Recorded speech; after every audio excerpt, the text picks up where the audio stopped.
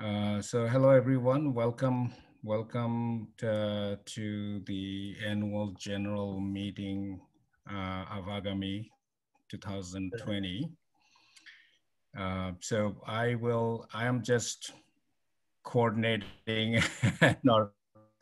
and helping with the flow of the meeting, but I will start with if you can see the agenda. The first item is the welcome by the board chair, Abu Hassan.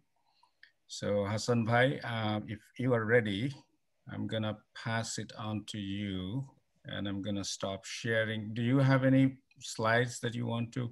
No, I don't have any slides. So you can keep it on, Nisar, if you want, or... Okay, yeah, I'll leave it on if you Yeah, don't have any slide. All right. I'm not going to use any slides. Okay, so thanks, Nisar. Thanks for putting it together for us. Really appreciate the help. So hello, everyone. Welcome to Agami's Annual General Meeting 2020. I think nobody's dialing in from Bangladesh. I assume it will be pretty early in the morning. But in case if anyone is, then good morning to you guys as well. সবাইকে আগামীর বার্ষিক সাধারণ সভায়, that's the AGM, বার্ষিক সাধারণ সভায় স্বাগতম. So with that, let me say a few words about AGM. AGM is very important governance function for most of the organizations and definitely for Agami. We have been doing it usually during the first half of the following year, right? If it is 2019, then you do it the first half of 2020, so on and so forth. But obviously this year, everything is upended by the pandemic. So the AGM has also been pushed out quite a bit. We're almost towards the end of the year, right? Q4. And also another significant change is this is for the first time we are doing the AGM completely virtual. It used to be a mix of people sitting somewhere in the Bay Area in California, and then people dialing in from other places. But this year, obviously, we are sitting on Zoom to do a virtual AGM for the first time. The other significant thing is the election. Right. No, I'm not talking about the U.S. presidential election. That's too much fun. I'm talking about Agami's board election. 3, board members. In fact, all of the board member positions are open for election this year. So you will hear the election results from the Election Commission in a few minutes. But as I said, before we go into that, I'd like to touch on what is AGM, right? What do we achieve? Usually there are 2 components, right? We look back into the year that we have just finished, reflection of ourselves. And then also we'd like to share what is ahead for Agami, right? Its future, the plans, and so on and so forth. So with that, I would like to share my few thoughts for the incoming board as to what is ahead for us, what is future. And, some of you have been around for forever, like me, and some of you are new. But for everyone, I'd like to share that a number of years ago, Agami has decided to separate the execution function and the governance function, right? So the execution function is supposed to be led by the president with the executive committee. And on the other hand, obviously, with support and guidance from the board. And the board is supposed to look ahead, the strategies, the future, and where Agami should go. So that's the ideal. But my observation, being at the helm of it for the last few years, is that with the organization growing in different fronts, we are bogged down with the day-to-day. And I completely understand why it is. I have been part of that journey. As I said, as the organization grows, we have to deal with the problem in hand, right? Could be crisis, could be a tactical issue and whatnot. So that takes the center stage. And as a result, the longer term thing, the strategy, the future has to wait, right? And it's okay if it waits a little bit, but if that becomes the norm, waiting becomes the norm, that can impact the organization in the long term. So that would be, as I said, one observation and one caution for the incoming board. Together with that, another important topic is the challenge of scaling. I think, we collectively as an organization are facing with this, issue of scaling, and scaling from multiple fronts, So we are, growing as an organization, but, do we need to scale our funds? Do we need to scale our revenues? Do we need to touch more students versus, few thousand students that we are touching right now? And things like this, and again, another aspect to it is growing incrementally, 10%, 20% year over year versus X factor growth. I call it X factor growth, right? If we want to grow the organization 2X, 3X, 4X, clearly we need a different type of approach, different type of thinking, strategy, and execution. And again, I'm not saying this way or that way, but collectively, we have to decide, does Agami or should Agami stay as a $250,000 organization, or do we want to take it to a $1 million organization in 3 to 5 years? And if we decide to go this way or versus that way, there clearly needs to be a strategy and plan put in place to do it. And the third thing, and finally, is that we need to make sure that we are committed to our core values of the organization, right? Agami has been created and stands on very strong foundational pillars, like we believe in education, right? Our focus is education, and more specifically, education for the underprivileged. So we need to make sure that whatever we do not go after the shiny object because somebody else is doing it or because it's cool. We need to stay committed to that, foundational goal of Agami, as well as, other values like, secular as an organization, apolitical, and so on and so forth. So these are some of the things I'd like to draw attention to the incoming board around AGM. So with that, I'd like to stop. And if there is any quick question, I'll take it. Otherwise, I'll hand it back to Nisar. With that, if I can add something to the core value, Hassan Bhai, who says Agami is a very secular and very non-political organization. So everybody is very clear about that. Yeah, I touched on it, so maybe I went too quick. So I said, yes, after underprivileged, education, secular, as well as apolitical are our foundational pillars. Thanks. Anything else from anybody? Thank you, Hassan Bhai. I think Yeah, go ahead, Nisar. If Hassan Bhai seems to be entertaining questions. If anybody has any question, feel free to ask right now, or you can hold your question until the open discussion item. That's end of the, after all the presentations are made. You can always, Hassan Bhai, I think you are gonna leave, right? So yeah, unfortunately I have to drop out, but that's okay, Nisar. It's not a problem. So if I'll let, if there is any burning question based on what Hassan Bhai mentioned, please go ahead, so that because Hassan Bhai is leaving, so this is your opportunity.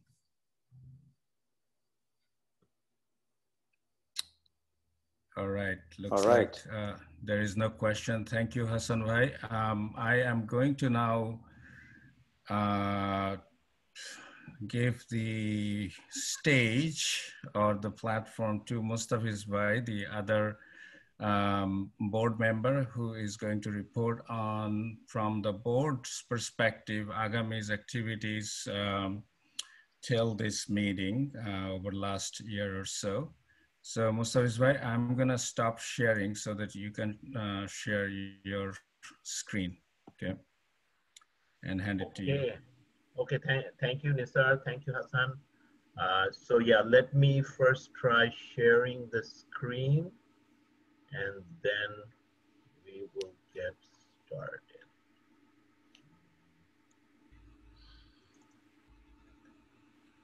Is that visible now? Not yet.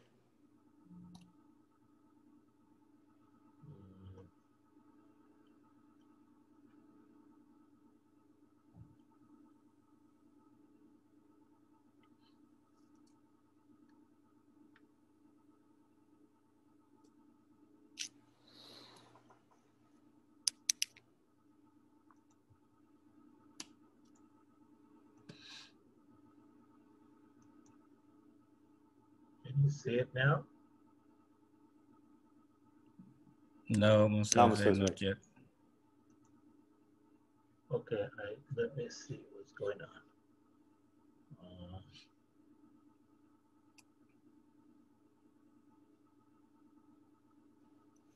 Nisar, if you have the file, you can even bring it up, right?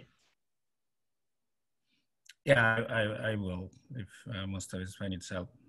Oh, there you go. Coming up, Mustafa. Did it? Yep. Okay, so now, is it in full screen?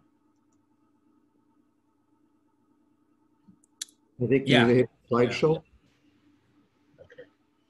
Should I put it in slideshow? Perfect. Yeah, perfect. Looks good? Yep. Okay. All right, thank you everyone. Yep. Thanks for bearing with me. Yeah, so I think as Nisar mentioned, I'm going to give some board updates. But before I start, I wanted to pause and recognize that we are in the midst of an unprecedented pandemic, which has, claimed the lives of, like right now, probably over 1 million people worldwide and over 210,000 people in the US, and untold misery and economic, both physical as well as economic, worldwide, and particularly for the very underprivileged children of Bangladesh. So I think pause for a second before I get into the board updates for this AGM, and as Hassan pointed out, this is one of the reasons why we're having a virtual meeting. But I think this is probably for the better. I think this is a much better method or a platform for holding our meetings. So I think, as you know, the current board, the current outgoing board comprises of three board members. Myself, Hassan, who has been gracious enough to act as the chairperson of the board, and Nisar. So those are the three boards, and the Agami board function is supposed to be overall governance, policies, setting strategic directions, etc.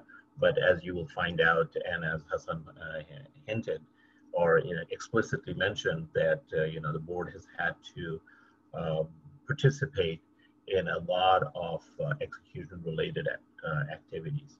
And I'm going to enumerate some of that, as well as talk a little bit about the COVID-19 specific relief effort that we put in, because it was a new and unplanned activity.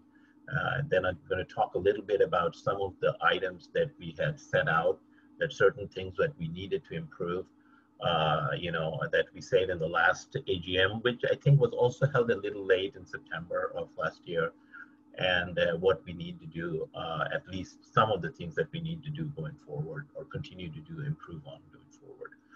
With respect to governance activities, one of the first important tasks that the board has to do is nominate a president, and a president is actually, but the bylaws are nominated for a year. And we renominated Babu as the president and worked with him in the formation and approval of the executive committee. But in spite of all of our best efforts, there were some critical positions that were unfulfilled or unfilled, or needed to be filled because the previous person had the personal constraints. And so we did help. We are happy to report that Stephen Perez joined as Director of Finance, and eventually the board also approved the formation of a new position for Director of Analytics that Pervez took on to utilize and use the CRM and all the related analytics activities. And you will see in the next slide that how we did. We created, if you recall, those of you who attended last year's presentation will recall that we created an Office of the President, and I'll talk a little bit about that. And some of these other activities, I think, we'll go over a little bit in a high level. The other important thing we reported at the last AGM was Agami, for the first time, decided to hire a general manager at AEF, and Shomiron was hired to run all aspects of AEF operations, including the school and KB program. And we continue to work with, we meaning to the president of Agami, because he reports to the president of AEF, but also dotted line to the president of Agami, with guidance from the AEF EC. So we continue to support Shomiron so that we can grow into this desired plan of one general manager for the organization or governance, and the executive committee can provide guidance on policy matters and other strategic initiatives. Next, last year we created the Office of President and divvied up some of the tasks between the president and some of the board members. And I think overall, I'm going to go and get to the bottom line. Overall, it did help the workload distribution. The president's job is it's a long list of tasks. The way it's for all the execution-related activities, both short tactical as well as strategic, and coordination amongst various chapters, as well as our feet on the ground AEF. Because of limitations of bandwidth, this was what was requested by the Babu, the nominated president, and we had divvied things up. And I think for the most part, things went pretty well. But Babu focused on the budget and YFR sync-up budget, though it sounds like a single line item, but of course, it's a very long, including school program, KB program, and so many other stuff, both at AEF and particularly in AEF with various PPIs coming on board. For myself, the KB program really didn't need a lot of attention or participation, but then as the unprecedented COVID hit us, when Tahsin, who as ANEC president, he led the COVID-19 relief effort from here by working closely with AEF, and from the board, I was happy to participate and work with them and provide the guidance. Hassan, of course, had the responsibilities or taken on both the YFR 2019, as well as we are making sure that we're able to get donation receipts in a timely manner. But additionally, he also led, among other things, the 2020 annual fundraising effort. As you all know, there's been a smashing success and set the new bar. And Nisar, had this very interesting, I will say, job of, bugging a lot of people and getting everyone to provide all the material that we need to do as part of an organization, publishing an annual report and holding the AGM. He was able to actually not get one annual report, but two annual reports done, both for 2018 and 2019. Okay, and as you can see, we are here holding the AGM. So good job overall, I think. So I'm just going to touch quickly upon the COVID-19, the relief efforts. As soon as the coronavirus hit all parts of the world, including Bangladesh, the country was going into a complete lockdown. Recognizing the need, and particularly for underprivileged children and their families who are losing their income and basically daily sustenance, Tahsin, along with a few other leaders and volunteers at Agami, decided to take on the responsibility of providing immediate help and relief to Agami's children and their families. And working with Mo, they launched this, what's called the Together We Give, Together We Live program. And as you can see, their goal was basically how to make sure that they survive. They live there so that Agami will have children, at least these children that we have invested in over the years, to be able to continue to get the quality children that we strive to provide. And also to be able to give them some level of access to medical consultation should that be needed. And then if we can survive and get over the hump, then to be able to see how we can continue to do education in a place where they don't have internet, etc.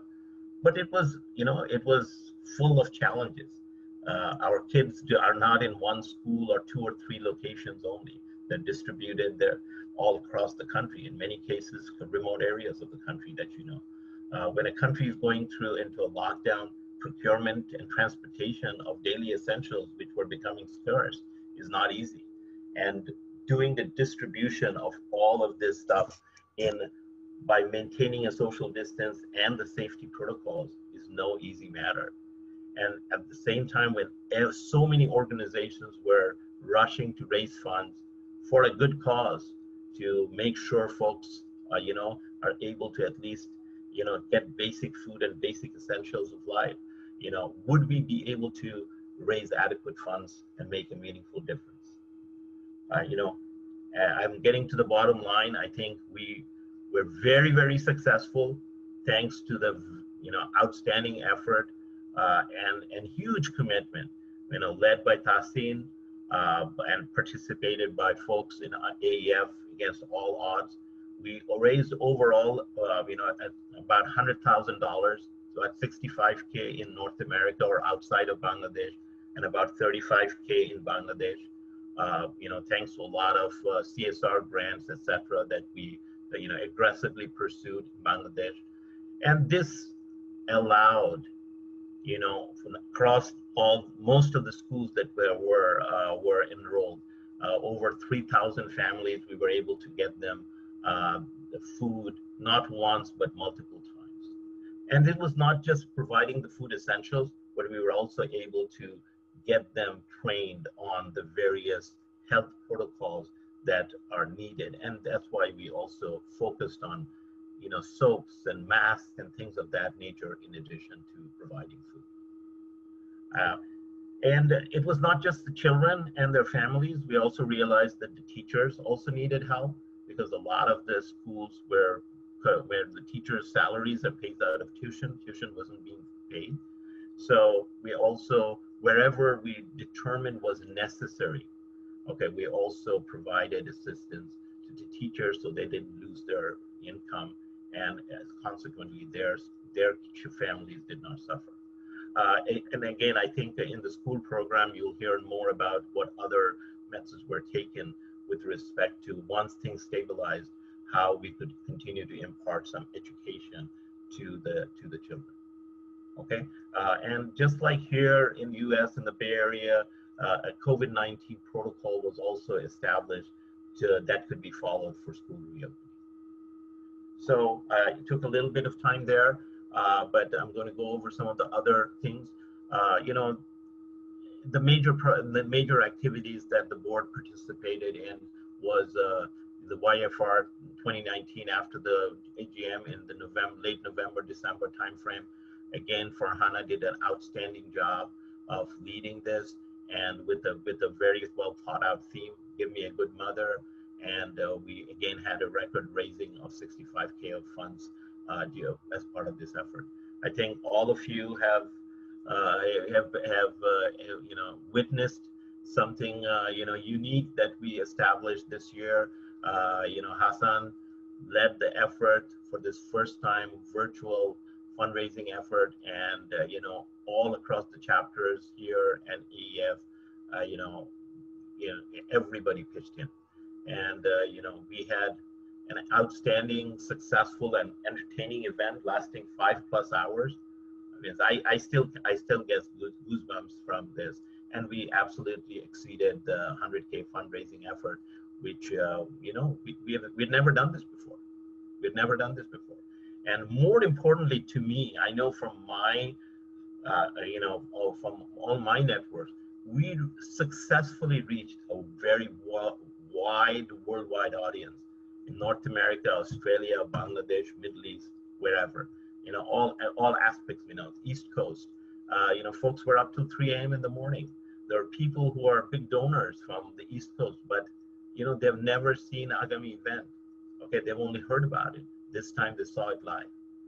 Just outstanding. I think there's a lot, we have set the new bar with respect to holding, an entertaining, fun, live, real-time live event. I think school program, you're going to hear from Tanzim and Sarah. Overall, we went through a very diligent process. I think we're supporting still in the 3,000-ish kind of kids, and that's something we need to think about going in the future. This year it's been about 14 different schools. We continued 10 from the previous years, added 4 new schools, which was good, and discontinued three schools from the previous ones. Overall, we dispersed in the midst of dispersing 120K in 2 tranches, which includes also we have a couple of donor-directed schools, but conforming to Agami, principles and methods of education. I think on the KB program, Sheila or Dilruba will talk about the programs, but I think this was, again, in response to the COVID situation in Bangladesh. A new opportunity presented itself to Agami, and you will hear that we are working with the Ministry of Education to develop, record, and broadcast educational videos. This is over and beyond the KB videos, but highly leveraging our knowledge and experience with that for this remote and distant learning via the broadcast TV channel, Changchuk TV. This is really, again, an opportunity that has presented to Agami itself, and we seized the opportunity and are executing very well. The relatively new initiatives and focus areas, I think we reported last year that the last AGM, that we were going to start using Neon, and we successfully did generate all the donation receipts using Neon in a timely manner, and more importantly, or equally importantly, with the correct accuracy. I think there's probably a lot of other things. Maybe Babu will touch upon it in his presentation, but I understand that many of the marketing campaigns are also driven from Neon now. This will give us a lot more visibility into the donor base or the volunteer base, etc., as we go forward. The other relatively new initiative, the newsletter initiative, again is going very strong. I think, as many of you who have taken the time to read it, you'll see it's a very detailed, informative newsletter that's been published every quarter, including during the pandemic for almost the last 2 years. I should probably have talked about it, at the end, but this is an extra task that we had this year. For however it happened 3 years ago, all 3 members of the board had to be elected, and as a result, 3 years later, now we are in a situation where we had to hold an election to fill all 3 positions of the board. And one of the responsibilities of the board is to form an election commission to conduct the elections. So Imtiaz and who's a veteran of Agami, and was appointed, and Marine, relatively newer from the Carolinas. They formed the election commission, and you will hear from them what process they followed and what the results were. But this was also accompanied. We wanted to make it as much participatory as possible by a membership drive prior to leading up to the election. I think 4, 6, 8 weeks before, to encourage participation and proactive engagement with Agami PBS. I think one of the key items that Agami has realized and undertaken is 2 things: both registration of AEF as a domestic NGO and registration of Agami Incorporated as a foreign NGO. We went with the AEF stuff first, and Shomiran of AEF, the general manager of AEF, has been driving this effort with active support from Shivnath at AEF, and many others, including Nisar and Tahsin from Agami, are helping the process. We did not get approval the first go around, but we were not cited any reasons for that. But since then, by getting feedback and comments officially or unofficially, we have now refiled the application with along the supporting documents, and the effort is going on in full swing, even though we are in the midst of a pandemic. More importantly, the registration of Agami Incorporated as foreign NGO needs to happen. This will actually allow Agami to be to have all its all the activity that needs to do under its own control. And this is also needed for scaling the Agami activities, as I mentioned, in a controlled and predictable manner. I was leading this effort, but we decided to put this on hold. A couple of reasons, not all due to the pandemic, but we also consciously, once the first round of application of the AEF application didn't go through, we wanted to use the learning from the AEF domestic NGO effort so that we could apply and utilize that and leverage that as we file our foreign NGO application. But make no mistake, this is a very high priority task for Agami and definitely the new board.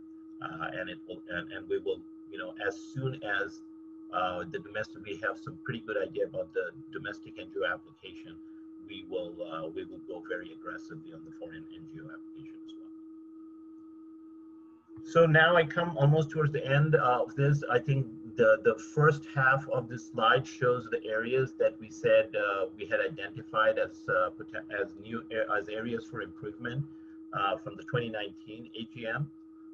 As you can see, the filing application as a foreign NGO, we did not do that. So it needs to be carried over and aggressively pursued in the coming term. With respect to issuing accurate donation, we did a good job by utilizing NEON.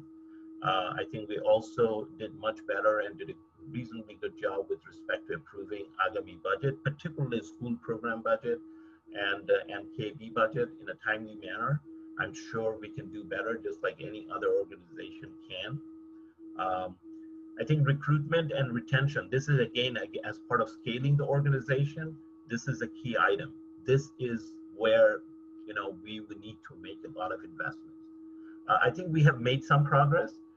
Particularly, I see more progress in the chapters. Fasin, as well as the folks in ASEC and Carolinas, are making a good progress recruiting volunteers. I think we not only need to recruit, retain, but also get them engaged, and more importantly, they need to grow to leadership positions, and because they will be the future of Agami. Tax filing was also a sore point, and but we were able to file it, but given the pandemic and whatever else, there were glitches, we think, at IRS, but it seems to be under control right now. Revamping Agami website, we do have an owner, and I think I'm sure we will do a lot of good work to make it a very interactive, somebody who can enjoy, who lands on this website to have fun with it and be eager to try to look at what Agami has to offer. One of the goals that Agami, as a policy, we need to get to a point where we can entertain or do an audit, and that requires a lot of processes.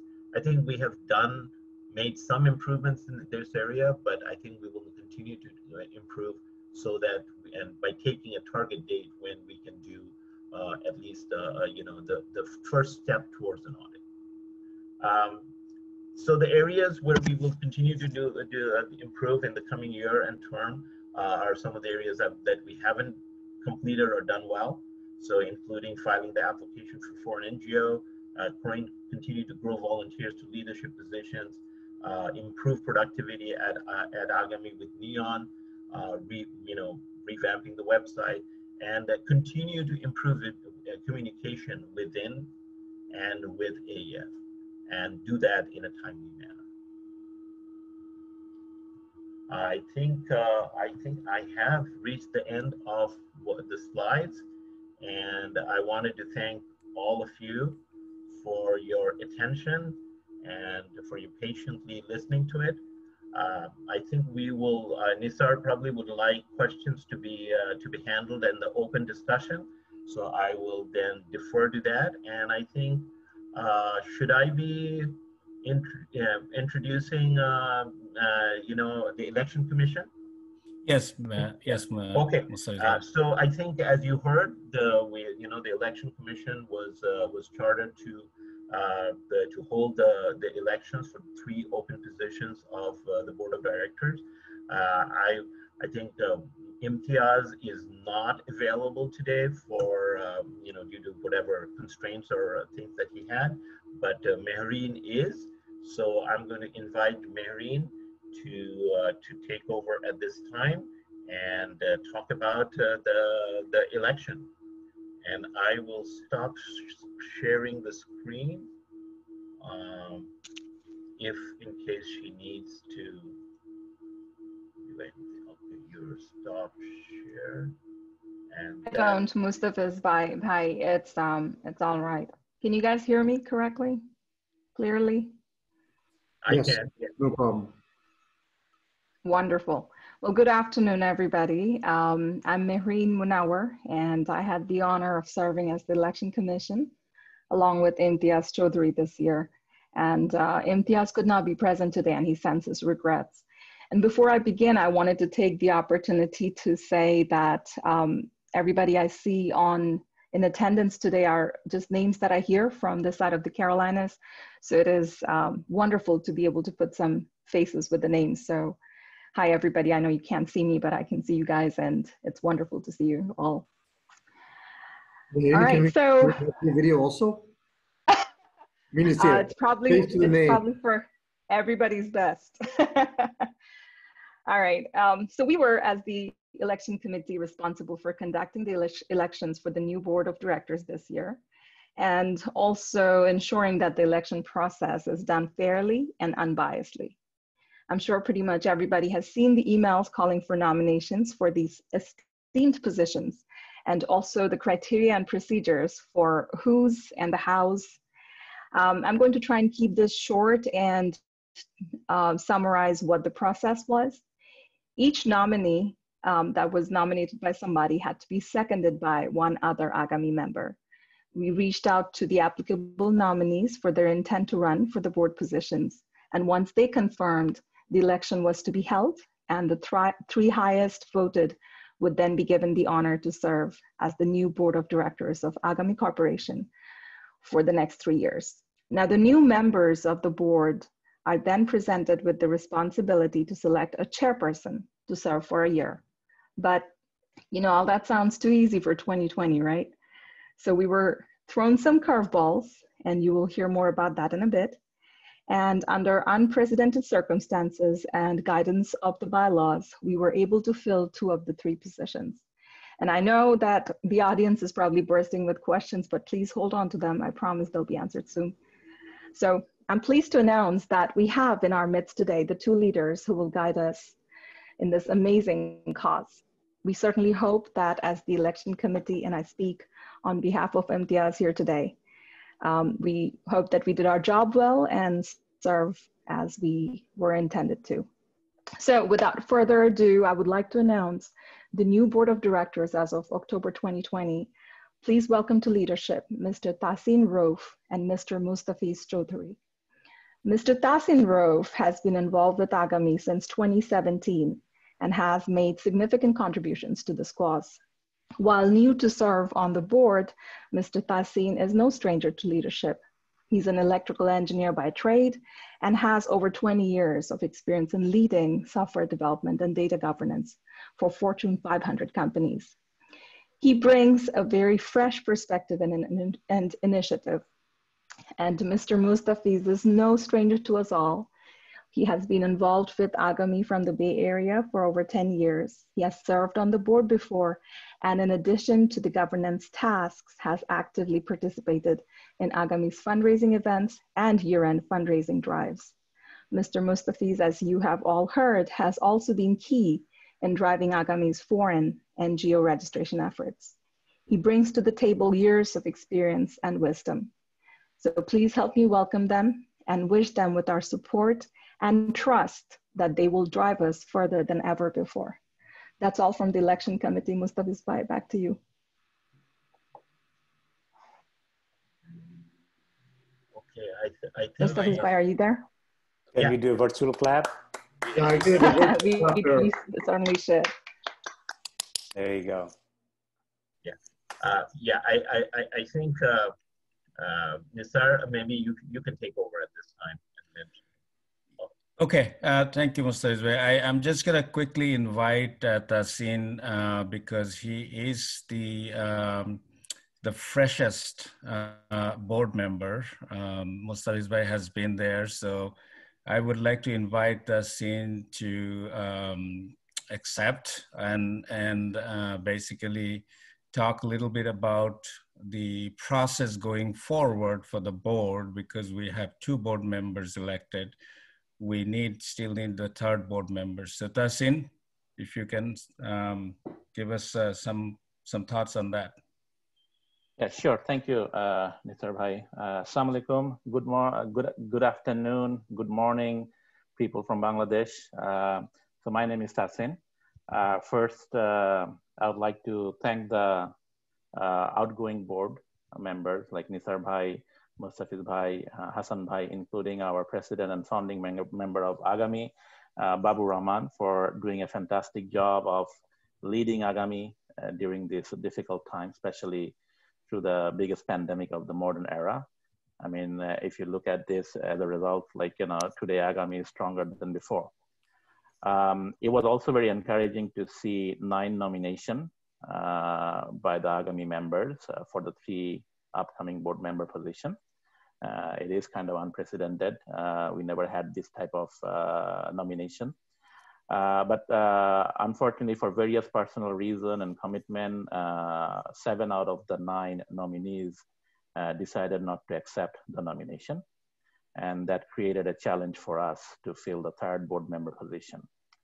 So the election commission, Imtiaz, Mehreen, the outgoing board members, Mustafiz Bhai, Nisar Bhai, Hassan Bhai, Babu Bhai, and the new board members, we consulted the bylaws to get some guidance because it was uncharted territory for Agami.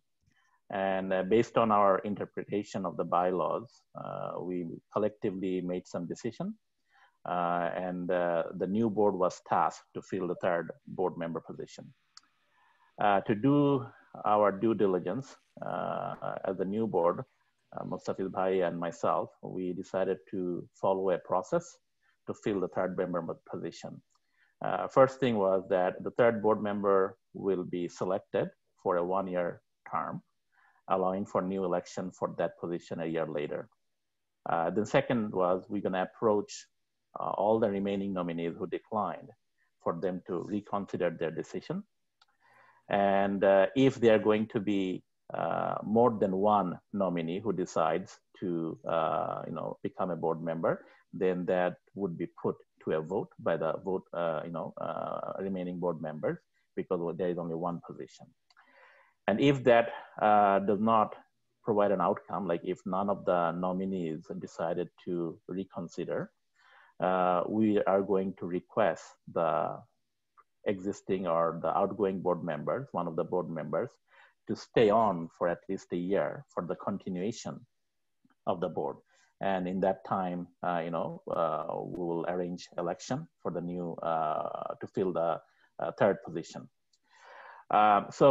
Basically, also in that time, we are going to work on the bylaws, because the bylaws are, not clear, because we never encountered this situation. So we are going to work on amending the bylaws to make sure that in future we can follow a due diligence process to handle this scenario. So without any further delay, I would like to thank our outgoing board chairperson, Mr. Hassan, who graciously and kindly accepted to be our 3rd board member for the new board, with the understanding that a year down the road there will be an open election for that position. So to answer Nisar Bhai's question, I also accept the board member position. I would like to thank everyone who supported and trusted me to hold this role. It is a big responsibility, and I'll try my best to fulfill my duties. So just in conclusion, so the current board is comprised of Dr. Abu Hassan, Mustafiz Chaudhry, and myself. and will be serving at the new board for 2021. Thank you. Back to you, Nisar Bhai. Thank you. Hassan Bhai, would you like to say anything, given that you are accepting to stay on for a year? Any no, thoughts? not much really. I really wanted to take a break, if you like, because of personal reasons. But you know, Agami and me, we were together for the last 17 years. So since there is a need, I decided to change my mind. It will be tough for me, and it will be, again, as I said, because of personal reasons. But I had a discussion with the other two board members. I got their commitment that we'll be able to pull it through for the year. So I'm looking forward to it.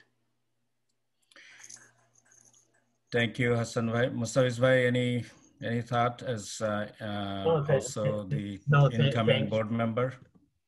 Not really. Thanks to everyone. I think this is we have a Agami has a lot of opportunities and a lot of things to grow and scale, and we are very grateful and thankful for Tahsin for stepping in and for Hassan to continue in this role.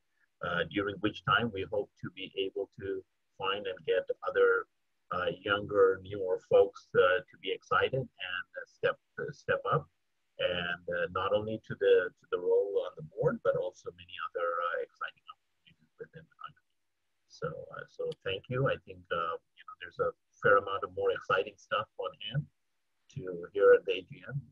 So I will end at this point in time. So thank you. Thanks to everyone. All right, thank you, everyone. Thanks, Marine, Tahsin, Hassan Bhai, Mustafiz Bhai. I would now like to continue with our agenda, which the next item is up for Babu Rahman to present the Agami's activity from an executive committee's point of view. Thank you so much, Nisar. Can you see the slides? Yeah. Great. So first of all, congratulations in order to the new board. Tahsin, welcome aboard to it was going to be a crazy ride. And Mustafa, Hassan Bhai, again, you know the ride, so congratulations again. I'm going to spend the next few minutes, essentially sort of a high-level report on what we've done. And it's the way I wanted to look at it was sort of a perspective in the last 3 years, my tenure. So sort of looking backwards and then looking forwards. And as any part of looking backwards, first of all, sincerely deep thanks to the outgoing board, Hassan Bhai, Mustafa, Nisar. I lean on you guys a lot to help me, Office of the President, etc., to help me spread the work and trust your advice. So again, thank you so much for being there through thick and thin. Okay. As part of looking backwards, I'm going to run through a number of our sort of key sections within the EC group, and you can see them right here. Marketing, finance, CRM, KB, school programs, ops, fundraising, grants, chapters, and AEF. It's not going to be a deep dive. There was already a lot of good detailed content provided by previous speakers, but I will still go through and have the individual owners speak at some points. I won't spend much time here. This is the org chart. It's really more for a capturing of the state of the organization. For full transparency, it's really here for basically a full deck. So you can look at this slide deck offline, this page at least. All right, getting into some of the individual sections, I'm going to just sort of do a quick high level. And then what I'm trying to do is essentially make an assessment of how I think things went. And then I'll ask Mo to step in with a few words at the end. So during my tenure, I still remember trying to solicit Mo to step in. And at the beginning, I think Mo was busy with some exams and she was really, really swamped. And she politely demurred and said no. And I appreciate that you were busy, Mo. But I am so thankful that probably a couple of years ago, Mo was able to step up. She finished her exams. and she has assumed leadership in a fantastic way. And we've gone from a marketing team that was maybe very loosely structured to what I would say is a much more well-staffed, well-structured and organized team. And again, Mo will talk a little bit more in detail around this, but we now have actually groups running social media, the website, as Mustafa talked about, membership, CRM integration, we'll talk about that, and Marcom, marketing communication. These are functions that any successful organization has to start growing and nurturing. And thanks to Mo's leadership, we now have these in place and they're growing. And then you can see the evidence of the impact by the tremendous success in the marketing teams supporting the fundraisers, raising awareness, external communication, collateral. So we have now pretty good breadth of presence. And I wanted to go back and reiterate, maybe Mo touched upon it a little bit more, the growth of the website. It was in shambles. And if you look at it now, Faye has done a wonderful job working with Tasin and Mo to just really bring it to life. So my assessment, and maybe I should have used the smiley faces that most of I used, but I'll say good shape.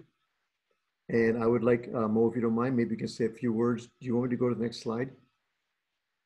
Hello, this is Farhana Zaman Mo. I think, you know, everyone calls me Mo now, so I usually take that name. Yeah, it's true, actually. I'm an accountant by profession, so marketing just comes as this creative process in which I was not sure how to work on, but I think I have to thank each one of you for leading that path for me, because it was a new concept. I just actually found out while working on it that how much I love marketing, because it has the creative process involved and things to do.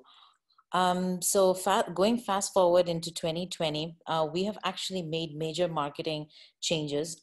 We now have leads for each and every part of marketing. So we have branched out our marketing dashboard into very smaller concepts, and we have a lead who's owning up to each and every concept. And what delights me about it is that we have each of these things being covered.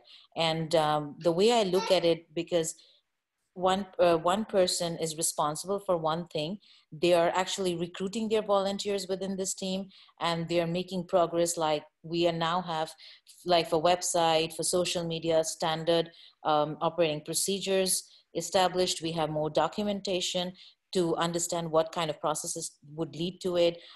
So these are a few very important initiatives that are happening at this point. And I believe that since we have seen this change in 2020, by 2021, I think we will see a better team of people, you know, executing the process through the established processes. So coming to what the dashboard looks like, the umbrella has website, which Fariha has been leading. She's done a wonderful job of revamping the website, you know, making it more user-friendly than it was. And she's building her own team. We have social media, which is being managed by Muzaffar, and he already has another 3 peers working with him under that team, making social media communications. So what is happening at this point of time, and I think you may have noticed, especially with the Agami fundraiser, that we have had social media highlight every aspect of what's happening in each and every channel, that is YouTube, Facebook, and Instagram. We're working on Twitter at this point, hoping that is the next thing, Twitter and LinkedIn, which we're hoping will be the next things that we want to be on board with. Company matching, we're doing it pretty small, but what we have done is that we have gathered all the data for the Agami paid members, and we're trying to help them see if there is any kind of company matching happening, which at this point, it's a pretty small project, so I'm taking care of it. But as soon as I find someone, you know, who wants to work on it, I'm going to transit that process too. We have third party and partnerships.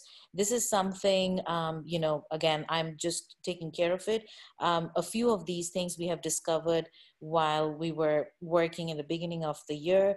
I should thank Tasin Bhaiya, because he actually got me some information on third-party partnerships like Zakatify, and then we now have a PayPal giving fund. We have PayPal, we have GoFund, we have quite a lot of sources from where we can actually leverage people to give us donations. And at the same time, we're promoting Agami's, Agami under Smile. So you will see our emails now have a lot more content, and we're trying to get, these, we call them low-hanging fruits that we can easily use to sort of get back some benefit.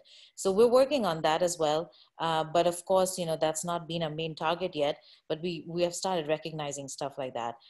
Membership is actually, it's not really a complete marketing initiative. So it will probably move around based on how big it becomes. But at this point of time, Tahmid, he has graciously agreed to take up membership, which has actually been pretty slow last year. And he's working on making sure that we have proper enrollment happening. We have actually drafted a letter that is going to be, a sort of welcome letter from Neon every time some new person joins in. So we actually have something developing together that is for enrolling for new members so that they feel welcomed, some profile about Agami so that membership team can communicate to new people. So I think, that's a whole new project, but we're pretty excited about it because members are actually getting to talk to somebody about membership. Fundraising and events, that as usual, it's always been our most important thing of the year. And it'll again be, the year-end fundraiser is almost at the door. So that'll be again something that we are going to be again working on vigorously after October 15th. A fundraising event this year, our tagline is basically together we give, together we live. And we've actually been talking about it already. We would just try to make more digital content that is related to it. And again, all of these, teams that I talked about here will be working with me together to raise for this year's fundraiser. We have email marketing, which is a pretty new concept to us, which is being led by Iftikhar Chaudhry. What we're doing here is that Neon is actually, our new source of email blast. And we have been trying to promise that we will do more frequent email blasts than we used to do before. But at the same time, we wanted to make sure that these marketing emails have good content, good looks, and a lot of other stuffs. So we have been doing kind of all the research we could do to make sure that our email marketing is a strong chain, because from our research, we have found out that we have at least 10% of people in our database who actually are more email, they had rather loved email communications from us than social media or anything else. And digital content is an ongoing process.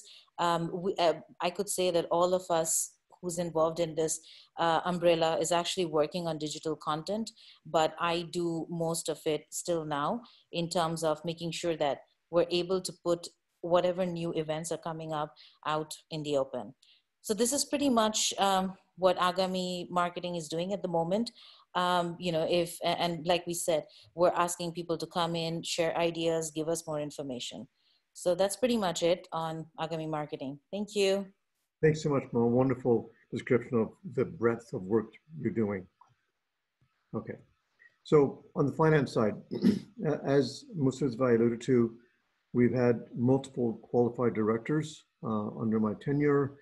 Mamoon had to leave because of work restrictions, but one of the things I wanted to tout is that he made significant improvements in our money transfer process. I think Shomiran, so congratulations, you're online. It's 4 o'clock in the morning for you, but the money transfers take at least a month from leaving here, US, to landing in Bangladesh in the AEF office, at least a month. And I know that Mamoon worked close to a Shomiran team to cut that down by at least 50%. So that was meaningful. And then after Mamoon left, Steve came online. It was a wonderful addition, another trained financial executive. He brought significant rigor and process to our accounting work, and then management of all the external funding resources or sources like Benevity, Network for Good, etc. And then another really nice piece of work is Steve's working with Parvez to synchronize QuickBooks and our CRM tool. So this has been great. And then last but not least, I would say a meaningful advancement of our understanding and measurement of overhead. We've had a lot of subtleties to think about, especially since money leaves here, goes to Bangladesh, gets spent over there. So I would say smiley face, health is good shape. And at this point, Steve, if you're online, I'd like you to maybe say a few words, if you can, maybe about a minute, if you don't mind. Sure, I'd love to. Thanks, Babu. I don't have a big enough pipe to do video and audio at the same time, so I will stay with just audio. One of the things I wanted to talk about, and I in no way take credit for this because it is the result of labor that started a long time before I joined, but getting the year-end tax reporting right is critical. It's essential for a nonprofit to get this right. It's not something that is going to incent someone to donate with you. But if you get it wrong, you could certainly incent someone to donate their funds someplace else. Another thing I wanted to talk about is broadening the contribution channels. When I joined about 2 years ago, we basically had 3 channels: live checks, PayPal, and Benevity. And now we have the PayPal Giving Fund and Facebook, both of which are significant sources. We have Neon. We also have Bright Funds. We also have Your Cause. So those are very, very helpful. And it's impressive that we have a range of donations from $10 to tens of thousands of dollars. And I don't care how wealthy an individual is, for a person to make a donation of the $5,000 to $10,000 range is a significant vote of confidence in Agami. And we should all be proud of that. So now we find ourselves in the process of starting the budget for 2021. And I want to work closely with Shomran and Babu and Abu and the new board to make sure that we get the budget right for 2021, so that we have a good, a good foundation to build the business. And that's it. Back to you. Fantastic, Steve. Thanks so much. And the very fact that Steve is jumping on the budget now is, again, to most of his point, an even big further improvement in our process in terms of us getting on it even earlier. All right, so CRM. So hopefully, Parvez, you're online. This was an interesting, I may say, thorn in our side for quite a while. As the board report indicated and previous AGMs indicated, we had tried to implement CRM unsuccessfully. But the thing is that this is data, and it's scary to think there's so much data running by us that we're not capturing it. We tried, excuse me, Salesforce first, but it was cumbersome and just was a poor experience, and it never really took. But last year we switched to CRM, Neon CRM, and I really hats off and kudos to Parvez for implementing, cleaning the data, and starting the analytics. This was, I think, a significant effort, and it seemed like just a one-liner, but the amount of work below the tip of this iceberg, and this was a very dirty iceberg because all the data was a mess. So Parvez really worked hard to clean up our data to the point where we can now use it for analytics and trust it. And now, as Mo indicated, the marketing campaigns are being run out of Neon, which is great. I think Steve indicated that the tax receipts are coming out of Neon, which is fantastic. And the number he gave me was 99% on time. So that's great. And then we have a number of records in Neon. And my assessment of the health would be smiley face. It's in good shape. I'm hoping that Parvez, you're online and you can maybe take a minute to make a few comments about Neon CRM, please. Yes, sure, Babu bhai. I think everybody is referring Neon. I have seen most of his ways talking about Neon. Mo also talking about Neon now, and I saw Tahmid's name. He's taking the responsibility for membership. I have taken this responsibility in 2018, And initially I have started with working with Salesforce, and I was getting so tired on it, how to clean up and what to do. And I was trying to learn the Agami working process. Then I have found Neon CRM. In 2019, we have implemented this one in 2019 June. And first challenge I have taken to generate text receipt, import all the data to Neon in 2019 records. I did it, and then generate text receipt. And then next challenge I have taken, like how I can make more useful to this one. And the way I have tried to work out, just slowly introducing this one in different perspective. I have talked to Mo and Iftekhar, they worked hard to learn how to use email blast from Neon. And then one day I worked with Faria, and she is using Google Drive to keep all the files like bylaws and other, whatever she is using as a reference to the website. And then I showed her how we can use the file management system in Neon. And she has started using the file management system in Neon too. And in Neon, whatever file we are using, our website or email or newsletter, if anyone is trying to download from website, we are getting the data analysis, how many people clicked, how many people, these are the things I'm getting also in here. And the time I have introduced, Tahmid get introduced to taking the responsibility for membership, and Mo already referenced here. Right now he is working how we can improve like welcoming letter and others. So right now Neon is not only controlled by me, there is multiple people is taking the responsibility in multiple features. So this way I'm trying to making more useful in Neon CRM. And right now I am just taking only the data analysis part, how I can collect all the data from multiple sources, and Stephen already referenced these sources here. So I'm working on it. Thank you, Babu. Thank you so much, Parvez. And you can see Parvez alluded to how Neon, the CRM tool, has become a foundational aspect of Agami and our operations, as it should be. Okay. Let me see next page. So KB, obviously, as you know, this is a fantastic success story for us. Sheila will spend some more time talking about it. It's just kind of cool to note that it grew from an initial one-on-one meeting with Sal to Salman Khan, to becoming a cornerstone of Agami. So this is a now fully self-sufficient program funded by donor-directed funds. I'm going to say smiley face, good shape.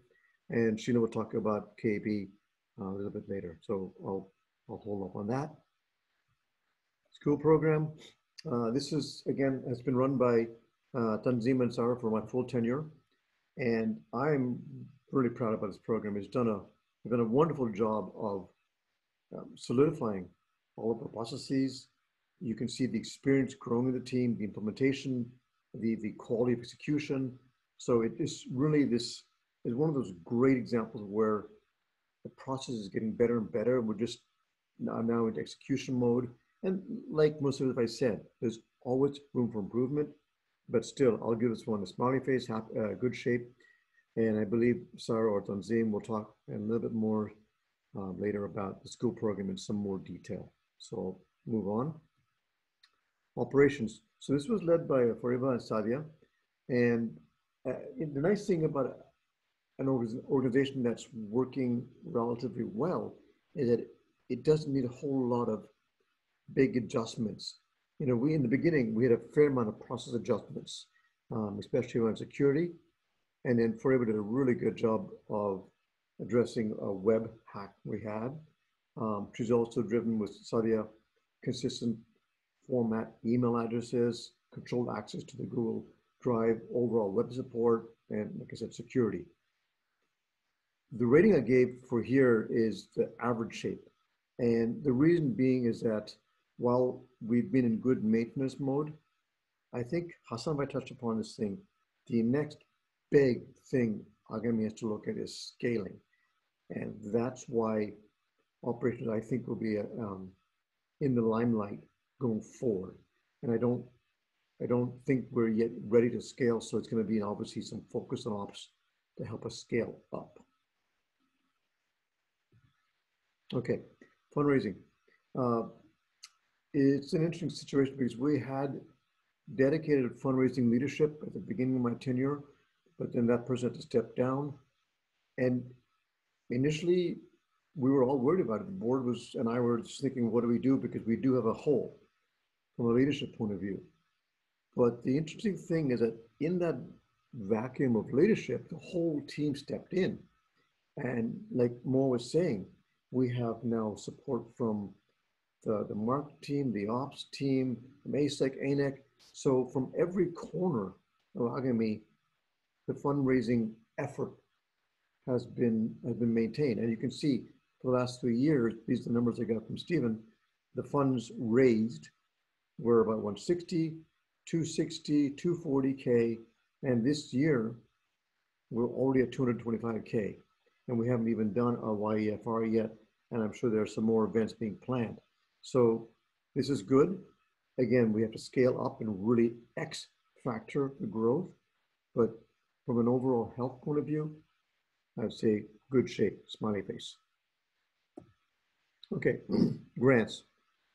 And this has been a hole for us. We don't have ownership here. It's, I think we all know, it's a huge opportunity that is untapped. And we just happen to have the focus, the time, the bandwidth to get into grants.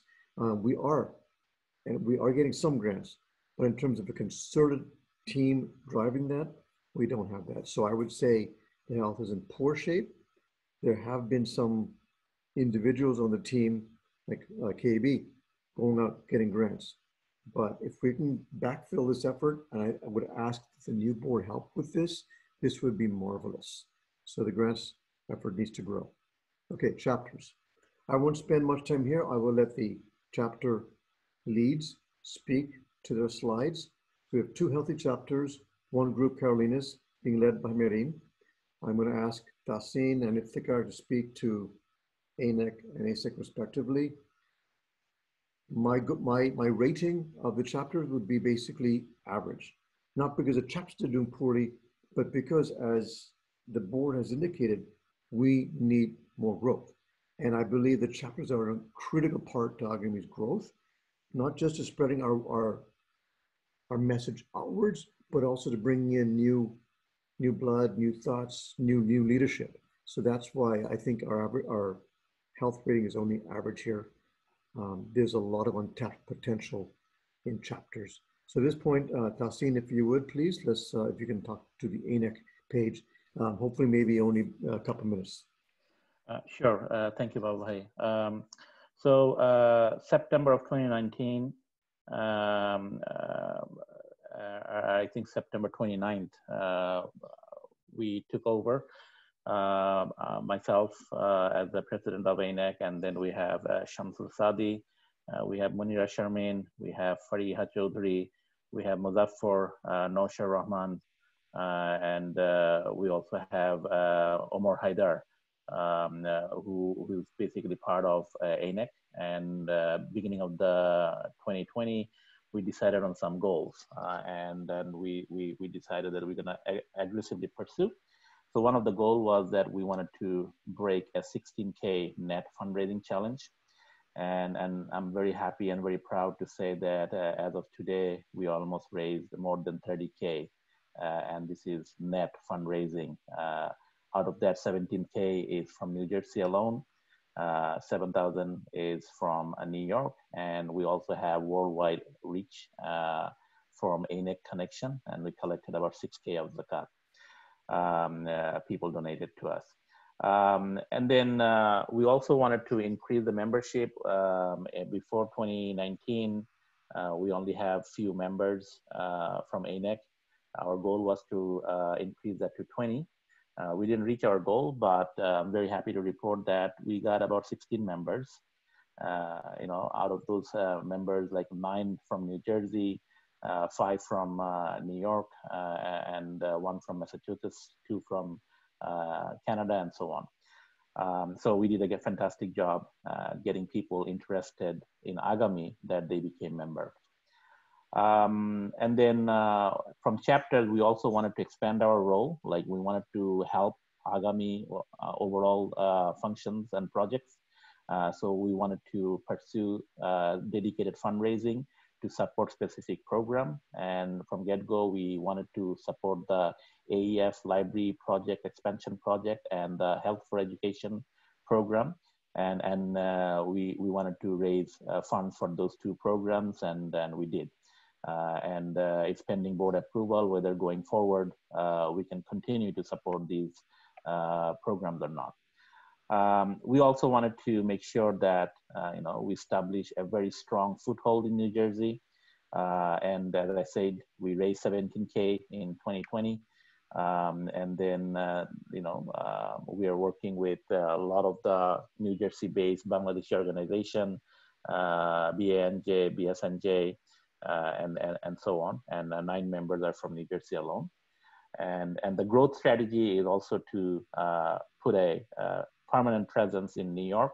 In that goal, we established 4-member New York group. Muzaffar and Naushar is leading that.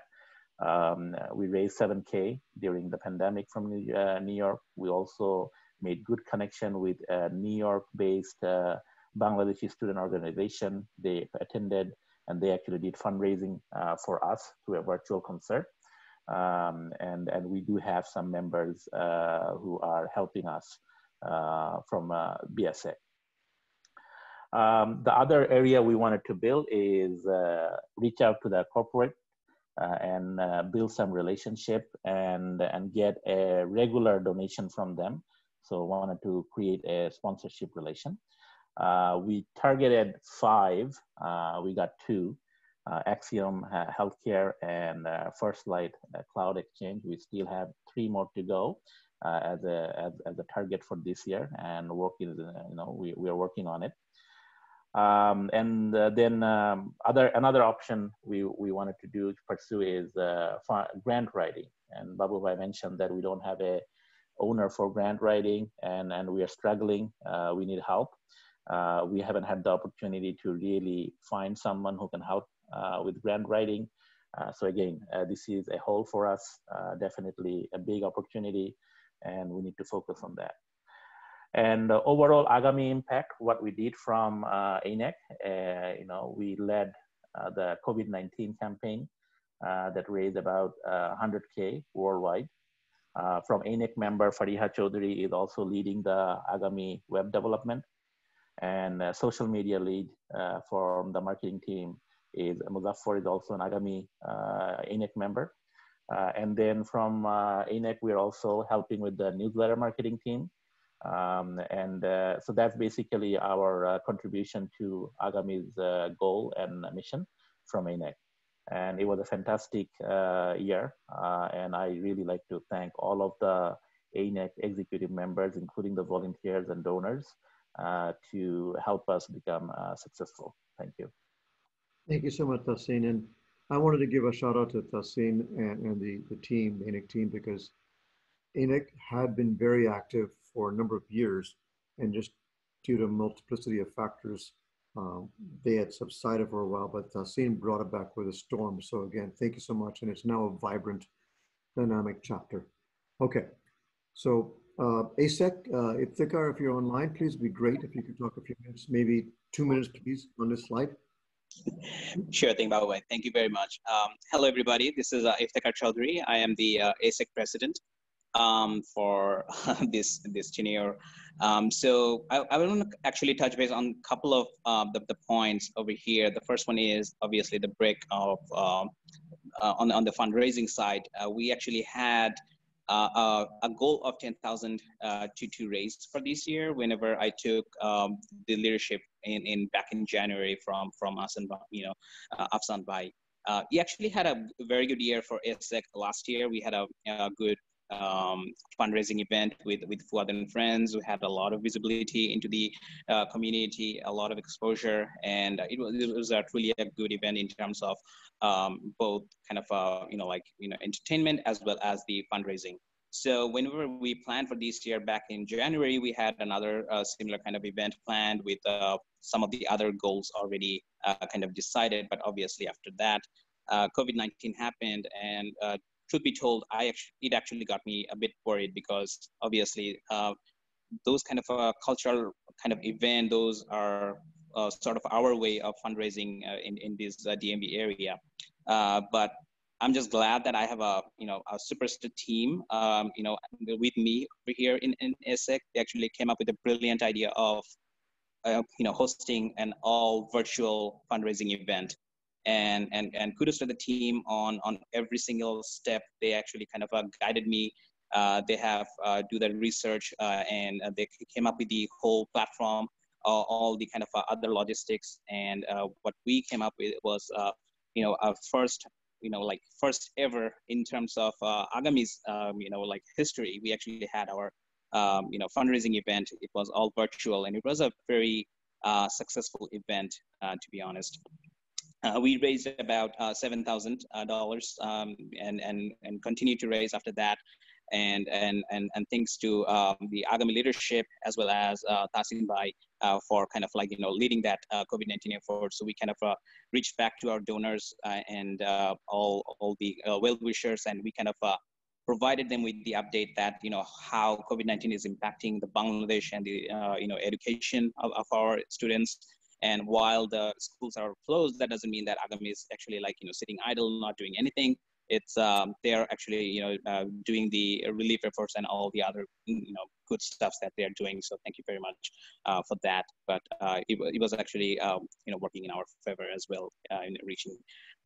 In terms of the membership, since we had a very good year last year and continue to have a good year in this year, so obviously it kind of create a stir in the community, and people wanted to kind of know about Agami, know about ASEC, what they exactly do, and how to kind of join the team and do different kind of a volunteer kind of efforts. So we raised our membership from 7 from last year to 14 for this year. So that's a 100% kind of increment on the membership on level. And still we have quite a bit of time, so we are still looking for more members to join. So hopefully we'll get to our goal of 20 members by the end of the year. Other than that, one other item I wanted to touch base was the Agami impact. So before that, I knew that there are some people that we would be kind of working with we said that central the Agami the California team here and there, but not to that level, but definitely I would say ASEC has been one of the into the forefront of working on several different fronts, several different teams, leading them. Even we have a superstar like Tamid, who's actually leading the membership front. We have a rock star like Parviz Bhai, who's leading the analytics front, and we have a powerhouse. We'll actually have that in my home, but yeah, fortunately we have that for Agami as well, for Hana Zaman Mo. So she's actually leading the marketing front. I'm helping as much as can on that front as well. So I know that several of the folks are helping some of the key kind of easy initiatives for Agami, which is a truly an astounding factor. And I know that several of the NA members are also part of that. So that's been a very, very welcoming change in terms of chapter strategy, I would say, and that's been a very effective and I would say it's kudos to the whole Agami leadership as well as the chapters and all the members. And overall, it's been a fantastic year, although the COVID-19 has hit us very badly, and we have lost so many folks, and people are impacted in all sorts of areas. But still, it's great to have a great team under me, and great to be part of that team. Thank you so much, Ritik. I really appreciate that, and I think it speaks to a really interesting point where there was a philosophy where we can have chapters siloed, but recognizing that we had such limited resources, this is about a year plus ago, that's why I was pushing for more of this, shall I say, a mesh network. And I think I'm really happy with it. I think it's fantastic that it keeps all the chapters engaged in all of Agami. And we really truly are, even though there are these chapters, they never become siloed. So I think I'm really happy with that. So thank you so much, Iftikhar and Tasin, for your leadership and support of that vision. Okay, going forward. So a quick page on AEF. I'm going to ask Misa to provide more detail. But essentially, for most of you know, Agami Education Foundation is our reliable, trusted sister organization in Bangladesh. And they're such an amazing organization for feet on the ground. Tremendous input and effort in multiple areas.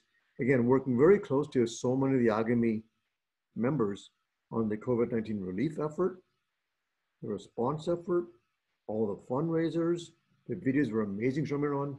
The local domestic NGO application process, the office relocation. So really a great shout out to the AEF team, Shamiran, the GM, Nafisapa, and the overall team. I believe Nisar has a few slides, I think, to talk to. So Nisar, if you want to jump into this point, this would be good. Or I can finish my deck if you want, Nisar, and you can come back. Which do you prefer? Why don't you finish it, your deck? One or two more pages. Thank you, Nisar. Okay, so that was this is the last page. And so you got a sense essentially of where Agami is from the EC point of view, the execution point of view. And as you can see, I gave, in my opinion, a lot of smiley faces. There were some sad faces, not too many. But, and it's interesting because there is, I think, very good congruence and alignment between what I'm seeing as the biggest challenge going forward and what the board, outgoing board, and Hassan Bhai specifically mentioned, and to me is scaling. We need to develop our people pipeline. We're working on it, but that pipeline goes from the volunteers all the way to leadership. We need to document and improve processes if possible. Hassan Bhai also talked about this, or maybe Mustafa.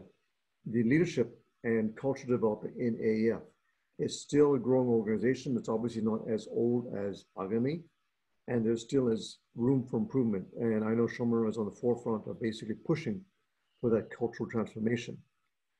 We need to continue to work on better communication and transparency across Agami. I know myself, I think I should have done a better job in communicating updates and whatnot to the Agami family in general. So that's hopefully going forward. The next president will take that on. Long range plans. Again, this dovetails perfectly with what Hassan Bhai was saying. We're quite good at the tactical work, but the long range 1, 3, 5, 10-year plans, we just have been too busy to look at those, but we have to get to those. That's going to guide us going forward. Obviously, the foreign NGO status, deeper analytics, chapter growth I mentioned, and grants. So this is sort of a menu, a recipe for the new EC going forward. And I know that the new board, Qasim, Mustafa, Hassan are all great in terms of process and discipline and growth. So I look forward to a lot of fantastic opportunities and growth for Agami going forward. Thanks so much. Yes, sir. Thank you, Babu. I am going to transition to a presentation that I was requested to share. Hopefully you can see it. I didn't know Shamiran is going to join us today. Otherwise, Shamiran could have presented it, but I will go ahead and present it. This is basically one of the things, I mean, AEF is our face on the ground. Whatever Agami does, it gets done by AEF. So without AEF, we couldn't have done as much of work as we are doing in Bangladesh, whether it's KAB, whether it's school program or anything else we do in Bangladesh. It's all by AEF. And there's a great team that's working in Dhaka to execute all our vision, our work, and obviously spend our money for the right work. Well, Nafisa suggested that I present this particular program overview, which is teachers training, which she actually leads in AEF. And this program was started in 2016, has done fascinating work training the teachers, because teachers need to be as good as they can be to educate the kids that we support. So she has taken up. Sorry, Babu. Can you put this in presentation mode? Oh, sure. Thank you, sir. Sorry about that. So she took up the idea of training the teachers, and she took it on in 2016, and she slowly, the program started to evolve and grow. They taught teachers how to teach math, how to teach English, how to teach science, so on and so forth. And as it was growing, suddenly pandemic hit us, right? But the training program didn't stop there. They continued to train teachers through virtual training, and they not only trained teachers, they also started developing some content, online content for this purpose. And I believe they have been in touch with a government entity in A2I, where they are putting together a virtual training platform where different organizations can submit their training videos, and anybody can access those training videos and get help. This is a pretty busy slide. I'm not going to go into detail. You are all free to get a copy of this from the Google Drive, but this basically goes into details of how this training is done, and what are the benefits, and how it's being executed with the teachers and who are benefiting from it. And basically that's that sort of thing. Last slide on this is there's a lot of good things has happened through this training program. Many teachers have been trained, 75 teachers from 9 different schools. Even the headmasters or head teachers have been trained on how to run a school, how to take care of a school. There's a lot of things have been provided from AEF to help the teachers, help the training program. And there are obviously some challenges. Challenges meaning that teachers, because these are schools that are support underprivileged and not funded enough, teachers have different varying level of knowledge and skills, and that causes some issue in the training. And they are sometimes not motivated enough because they're not highly paid. So that's another issue. Sometimes there is nothing available to these remote schools from government or the other sources. And there's sometimes even the teachers are shy in taking online classes, right? We know some of us who have experience working in Bangladesh, we know how it goes. And more. I mean, they're hesitant in using technology. They're hesitant in using a computer because they feel like they may get exposed. Their lack of skill may get exposed to others. So these are really, really serious barriers, and this program is doing a fantastic job in overcoming these barriers and helping the teachers. So one of the things they have, AEF has told us that they need really more funding to scale this training program up and provide more benefits. So that's something for the new board and the new executive team to consider and see where this program should go, how far it should go, and how well it should run. So that's something to look forward to. So I am gonna That's basically it from Nafisa. Oh, I see Nafisa is here. So I don't know if Nafisa, if you want to add anything in a minute or so.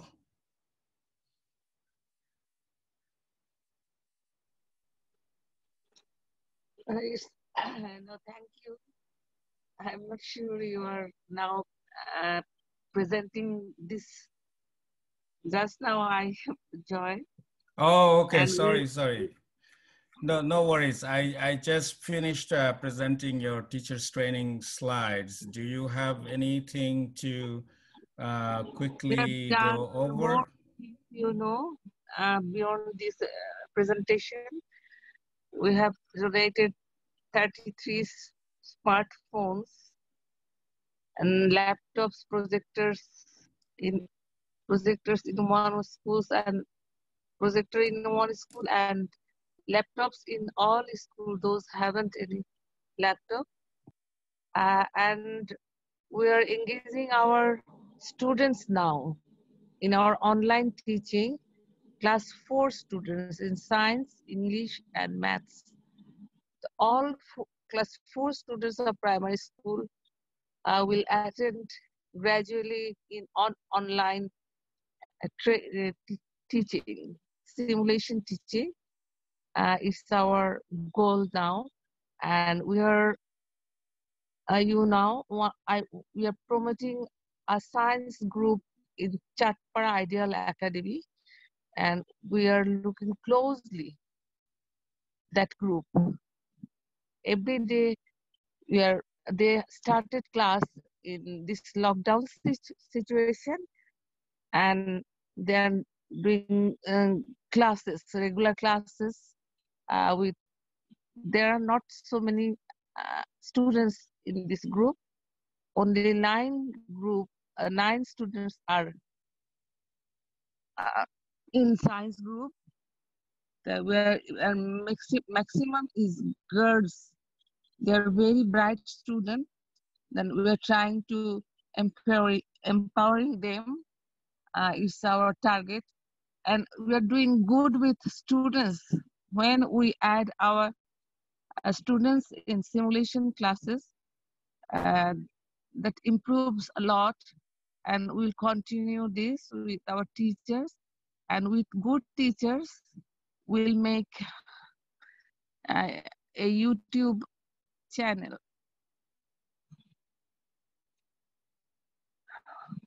Good teachers will recorded simulation sessions, will record those in, and will what I'm tell how I'll tell. That's all. Okay, thank you, Nafisa. That was a some information that I didn't mention. I'm glad you did. So thank you so much. I'm gonna move on to the next agenda item, which is let's see, where is my agenda? So that's KB report by Dilruba Chaudhry. Dilruba, if you are there, go ahead and take it away. Thank you, Nisar Bhai. Can everyone hear me? Yes, we can hear you. Okay. Go ahead. Let me see. Share screen. Let me try to do that.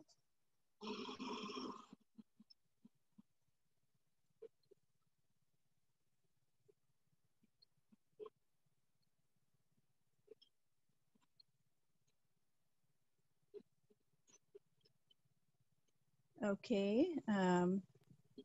Can you see my screen now? Yeah, we're good. Go ahead. Please. Okay. All right. Let me get started. So I'll be talking about Khan Academy Bangla program, as Nisar Bhai mentioned.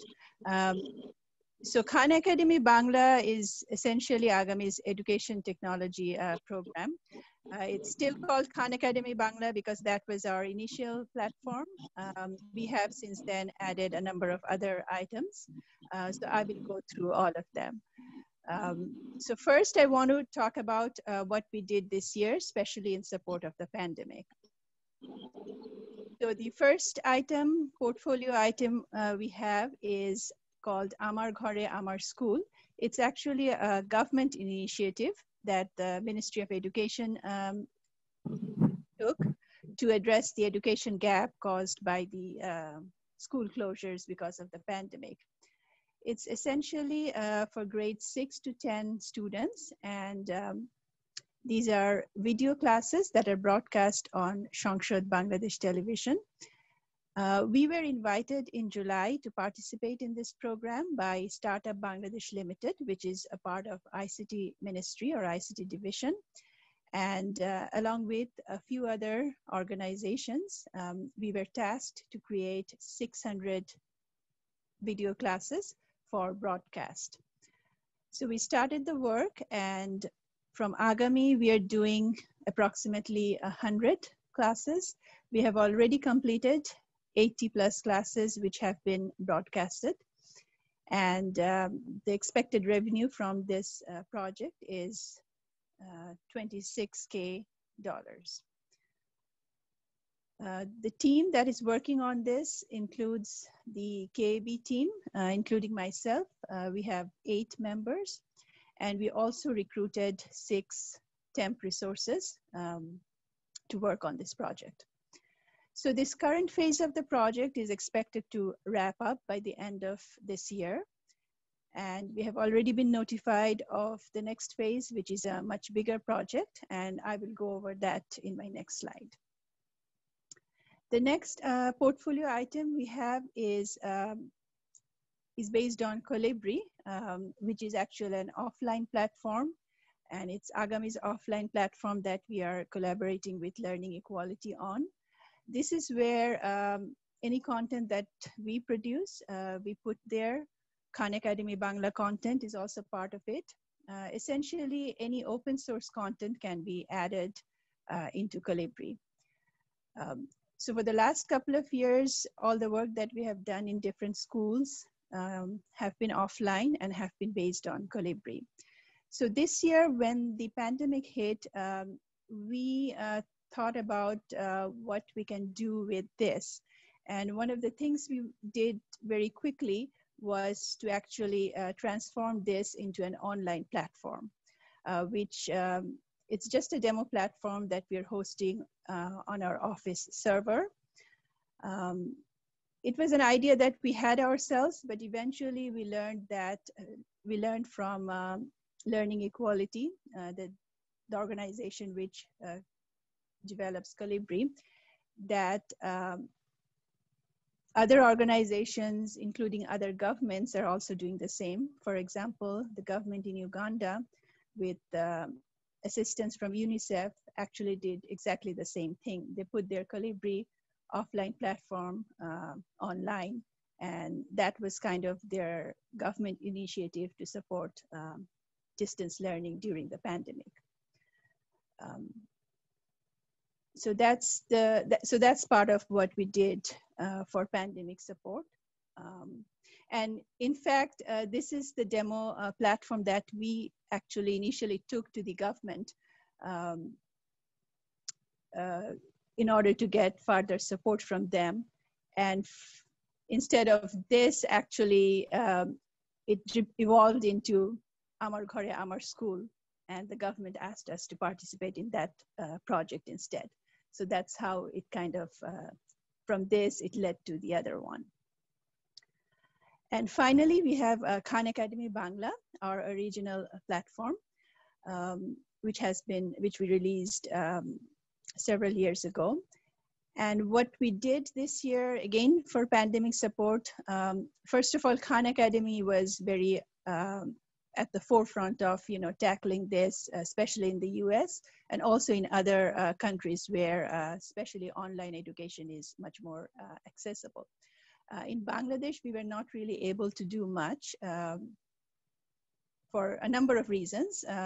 First of all, the access of online education, there's a lack of that. And also the other reason is Khan Academy Bangla does not necessarily have the content aligned with the Bangladesh curriculum.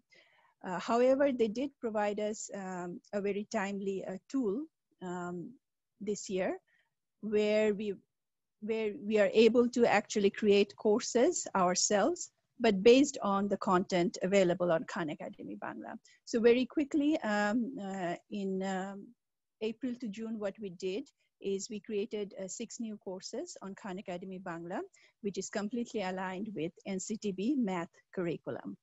So if you now go into Khan Academy Bangla, you will actually see those 6 courses at the top, and then you will see the other courses that are available through Khan Academy. So that's kind of the scope of the work that we undertook this year, essentially to support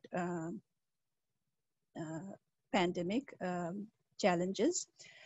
Prior to that, we started the year with our original plan, where we wanted to continue implementation, and we did a training for the primary schools where they were using Calibri. We were getting ready to do another training for secondary schools in March, but all of that activity essentially stopped after March with the school closures, and we moved on to all these activities that I just mentioned. Next, I want to talk about going forward. What are the different opportunities available for all of these portfolios? So for Amar Ghore Amar School, as I just mentioned, we have been informed and invited to participate in the next phase of this project, which is for grades 6 to 10, but 5,000 videos, more or less, which would cover the whole curriculum, all subjects for these grades. So from Agami, we are, and again, these are all kind of, after the bullet points that I have listed after that is kind of all very premature and part of our internal planning.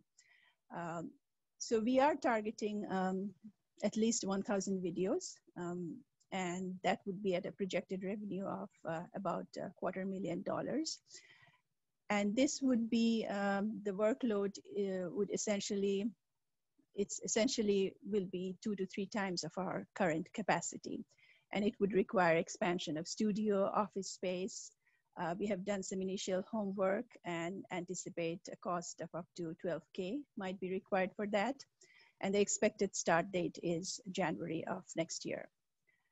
So in light of all of that, if we are to take part in this next phase, one of the things we have thought about is, so what is the impact of all of this work that the government is doing or expects to do?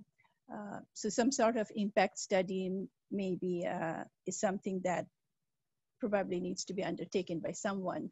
It could be us or it could be somebody else. So I just wanted to put that in there. As part of the government initiative, another parallel project is for grades 11 to 12, which haven't started yet.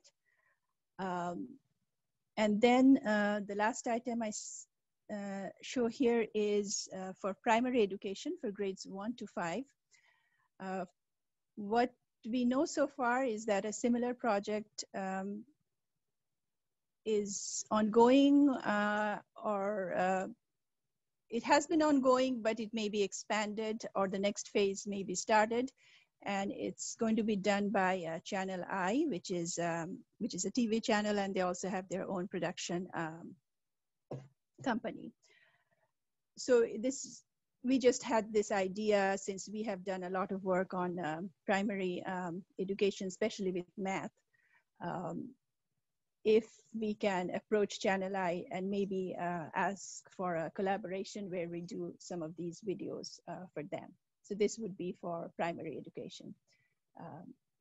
I don't know if we have any contacts there or not. This is just a thought that we had, that there may be some opportunity there. Okay, moving on. As far as the Agami content package on Calibri, again, any kind of direct work that we want to do with the schools, whether that requires offline or online, could be through this platform. And the new thing is the Calibri app, which is going to be released early 2021. So that's something, and that will also have offline capability. So that's something that we can leverage to bring the content to our schools and our students. Maybe look at blended learning setups. We can also look at providing device and our connectivity support to schools. So there is a big scope of work that can be done there, along with actual content creation. And last but not least is Khan Academy Bangla. Now that there's more appetite for online education in Bangladesh, we can consider developing Khan Academy Bangla with fully NCTB aligned content. That will of course require further engagement with Khan Academy. I mean, that's the model that many countries or many other languages have followed, where they have developed Khan Academy further in their languages. This of course will require further funding. We have had some very informal discussions with USAID in Bangladesh, and it's our understanding that they are looking for an education project that they can support. They have looked at a few other things which have not quite met their criteria, and Khan Academy Bangla might be something that they'll be interested in. What they have advised us to essentially go through Khan Academy, Sal Khan, and USAID here in the US to facilitate that. So that's something that is, again, we can explore if we decide to do further development of Khan Academy Bangla. So that's what I have as far as, future possibilities. And I think I have one last slide where, based on all of that, just a few recommendations on, where we can go from here, especially for the incoming BOD and the new president. Let's first decide, what our vision and long-term goals are for Agami's EduTech program, align with AEF towards a common vision and goals. Of course, set up the required infrastructure for success. And finally, funding plan aligned with that vision and goals.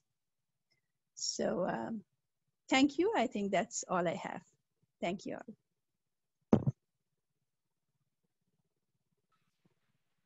Nice work, Sheila. Thank you.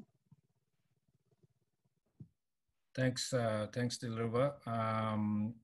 I think the next item is school program. So Tanzim or Sarah, who is presenting the school program? Whoever is, go ahead, take it away and go ahead with your presentation. I think it's going to be me this time. Okay, share screen.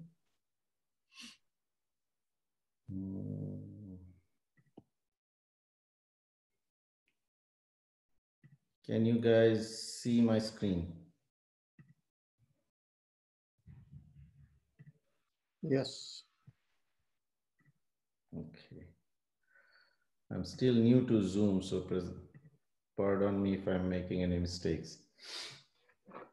So yeah, I think most of you guys are aware of school program one way or the other.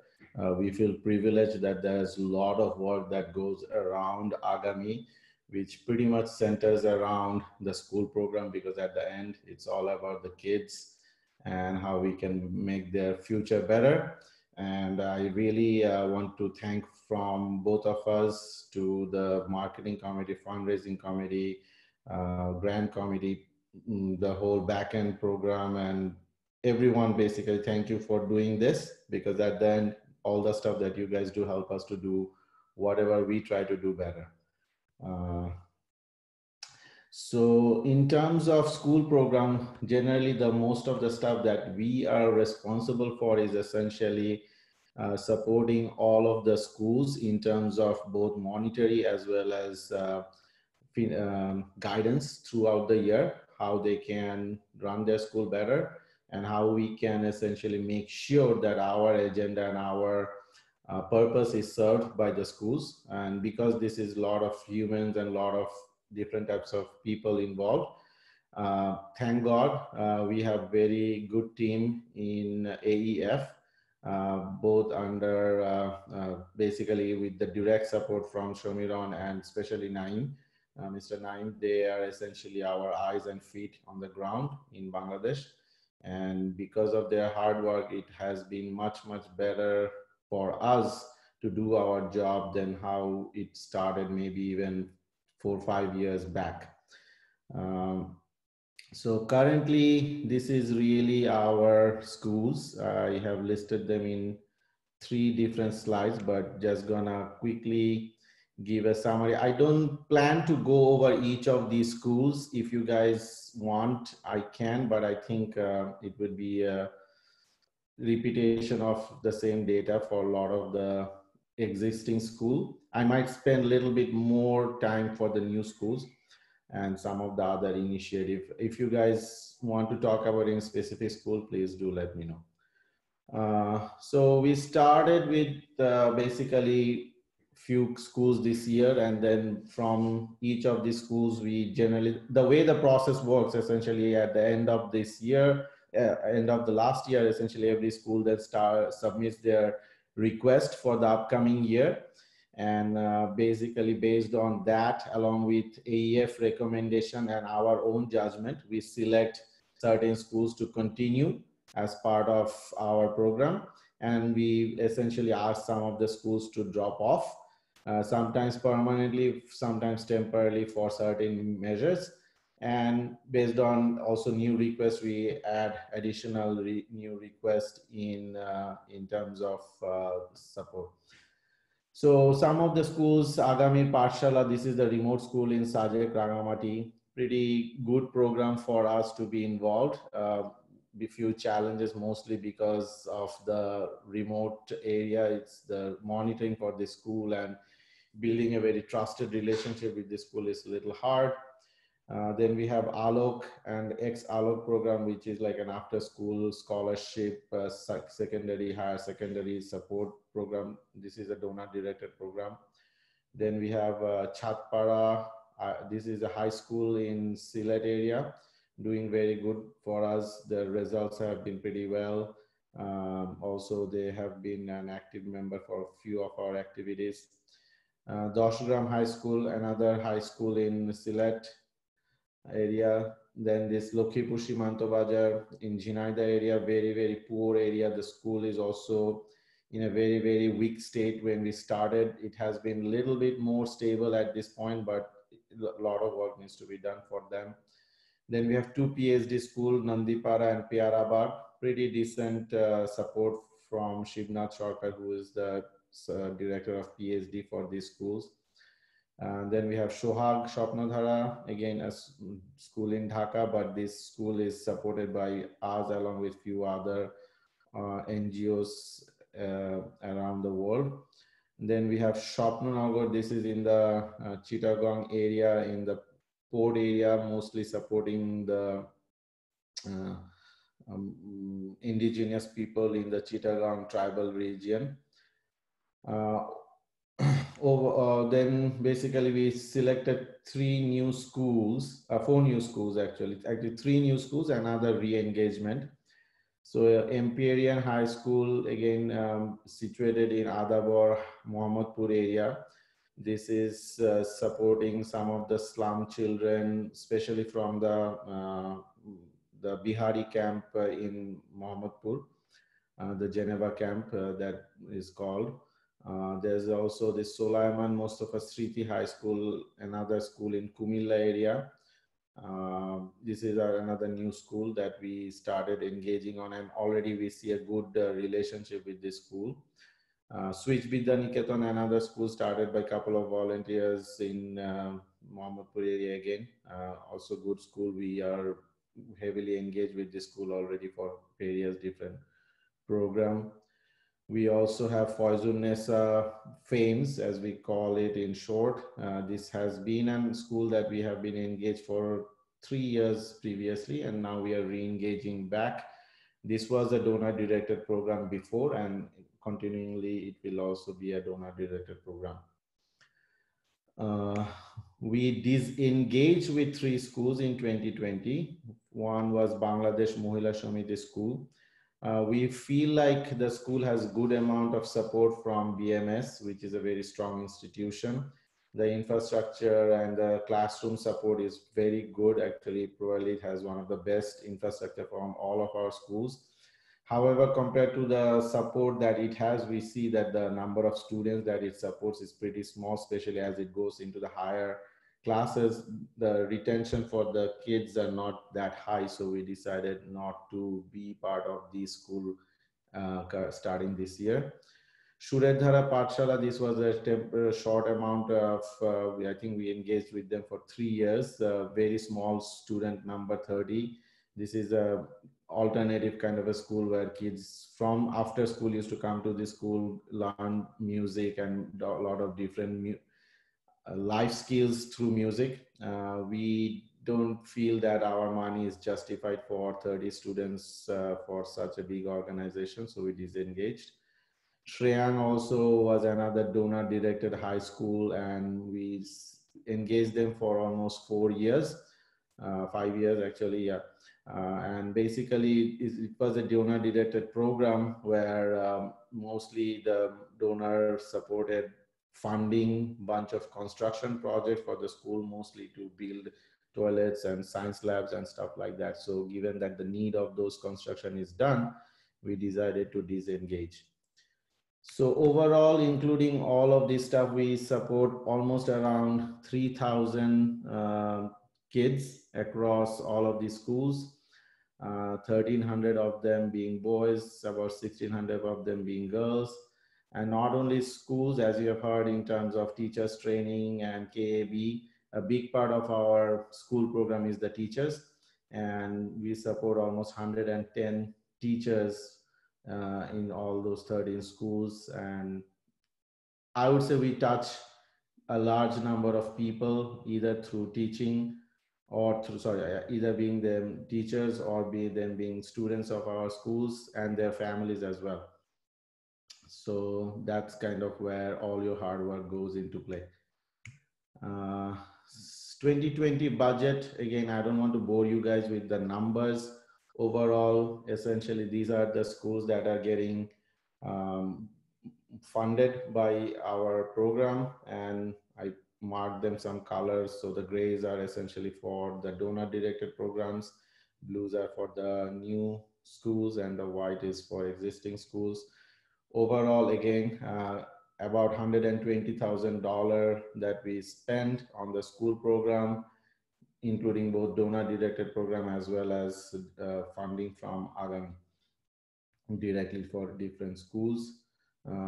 And to give you guys about an idea, I think we have increased in the last 3 years from 85 to 99 to 120. So there's a very good, healthy increasement. As you guys are raising more fund, we always find a way to spend that money on the kids. So challenges, I think, yeah, some of the challenges that we are trying to address are mostly related how we can get better data for all of this funding to be justified. And most of these challenges that we are putting down over here are kind of all trying to fill that same void. Now, some of this stuff we started last year, we had some plans, but COVID this year threw some of those plans and they're pushed out. Essentially, we still plan to execute them, and hopefully with AEF support, we will be able to execute it better in 2020. Our idea is to essentially come up with some standardized test data. So one thing we have already collected is we have very good data for all the JCC and PSC exam, which is the primary school exam and the junior certificate exam. So that essentially gives us very good standardized method of, okay, how many teachers, students are appearing those tests, how is their results. We can kind of have an idea how many students and what kind of results they're putting up with.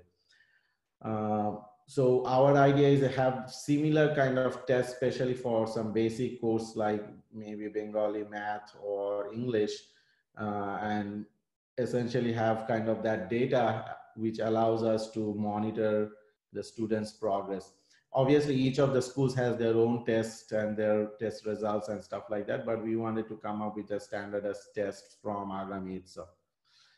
So as I said, it was a goal for 2020, but due to COVID, we are pushing it out to the next year. School monitoring plan. So same thing, we increased monitoring from 1 per year to 3 per year this year. Unfortunately for COVID, it got again completely off the track. But I think we have a very good team now that can execute this at the rate that we want, because we were collaborating this with other teams like KAB and other teams inside AEF.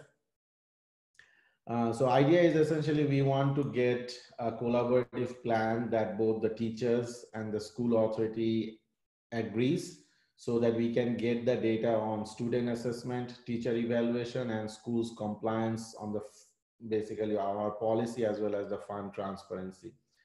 So again, I think the first part is having that school monitor on ground so that they are able to have that relationship, go talk and all that. Again, Mr. Naim has been critical for this. He has very good data from a lot of the school, which allowed us to kind of come up with some of the pressure point and some of the troubling points that we have for each of these schools. And we did try to talk and work with a couple of these schools. I would say a few of them got resolved. Few of them was promised that it will be resolved, and they say it has been resolved, but until we essentially go back and actually check it, we don't know. So I think this will be an ongoing work and ongoing process, but once we basically have the data collection process going, we will be able to basically feel a lot more comfortable about each of the schools and their students as well as the teacher. So this is another, I would say, a long-term project, again, trying to lean into some of the strength that we have inside Agami.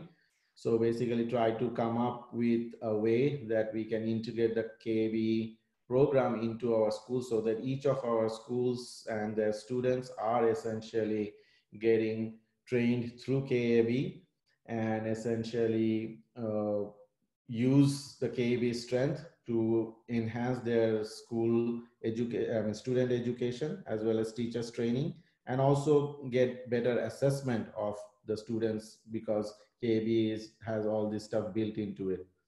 So this is an ongoing a long-term project. I think we will be doing better this for the next few years. Some of these in some limited format has been implemented, and basically when we talk about this, the homeroom project, we can essentially kind of give you guys a glimpse of how we plan to expand this for the entire 3,000 students. So homeroom project is essentially was our response to COVID. Again, thanks to Sheila Appa and Sarah, who has been driving this mostly from here, and then again, Rifat, Naim Bhai, I forgot another person's name. I was not fully involved, so I maybe one of you guys can add. So they were really, really instrumental in pushing this. Every week they have been working on this, and I think it was a good success. So what the idea was essentially, since we are closing down all the schools, how does it help us, and how can we essentially make sure that all this good work that we have been doing is completely not lost?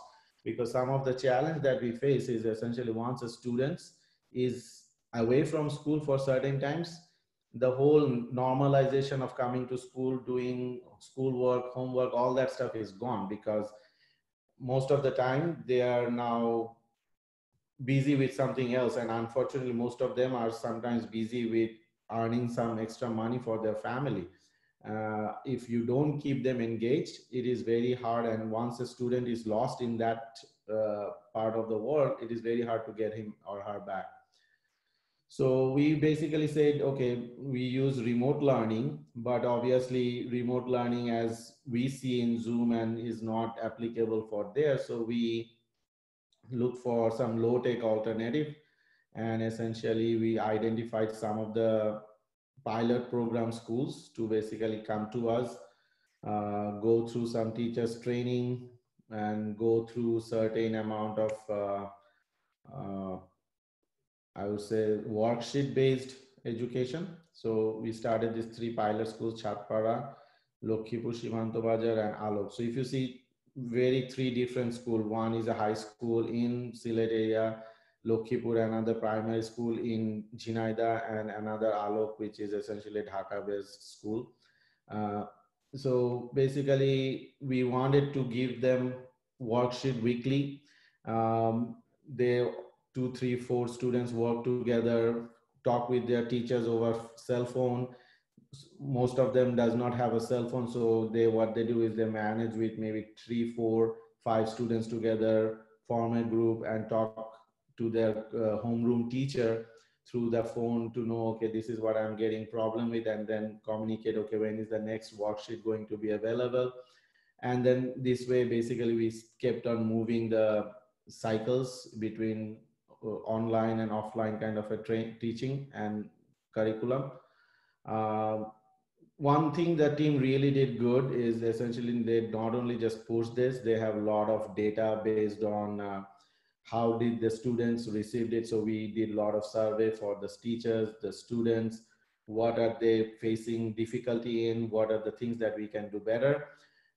So all these data are coming in, and these are kind of like, as you can see, this 3 is essentially a training ground for us as well as our team to essentially get us into that mode of giving school work and then getting feedback from the students and the teachers that how is it working from them. This is a little bit different than how generally education works in Bangladesh. So we have obviously had a lot of challenges, but again, I think thanks to Shilapa, Sarah, they have really been pushing this. And again, thanks to the team in Dhaka, I think it went pretty well. Oh, that's it. So I'm done.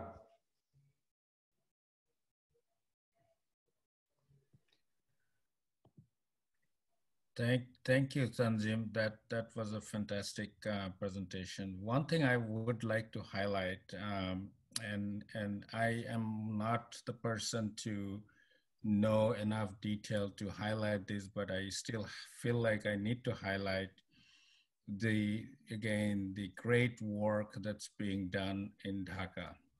The people, starting with Nafisa, Shomiran, and you have heard few names like Naim, on the KB side, Rabbi, and many other people in the Dhaka AEF office. They are really doing fabulous job. They're just amazing. I had been involved in the homeroom project at the very beginning just to provide the support from the board. And I was amazed how Naim and Rifat took the ownership and ran with it and came up with new ideas, came up with fantastic, templates, this and that. And that's just mind blowing. So I think we have a great team over there.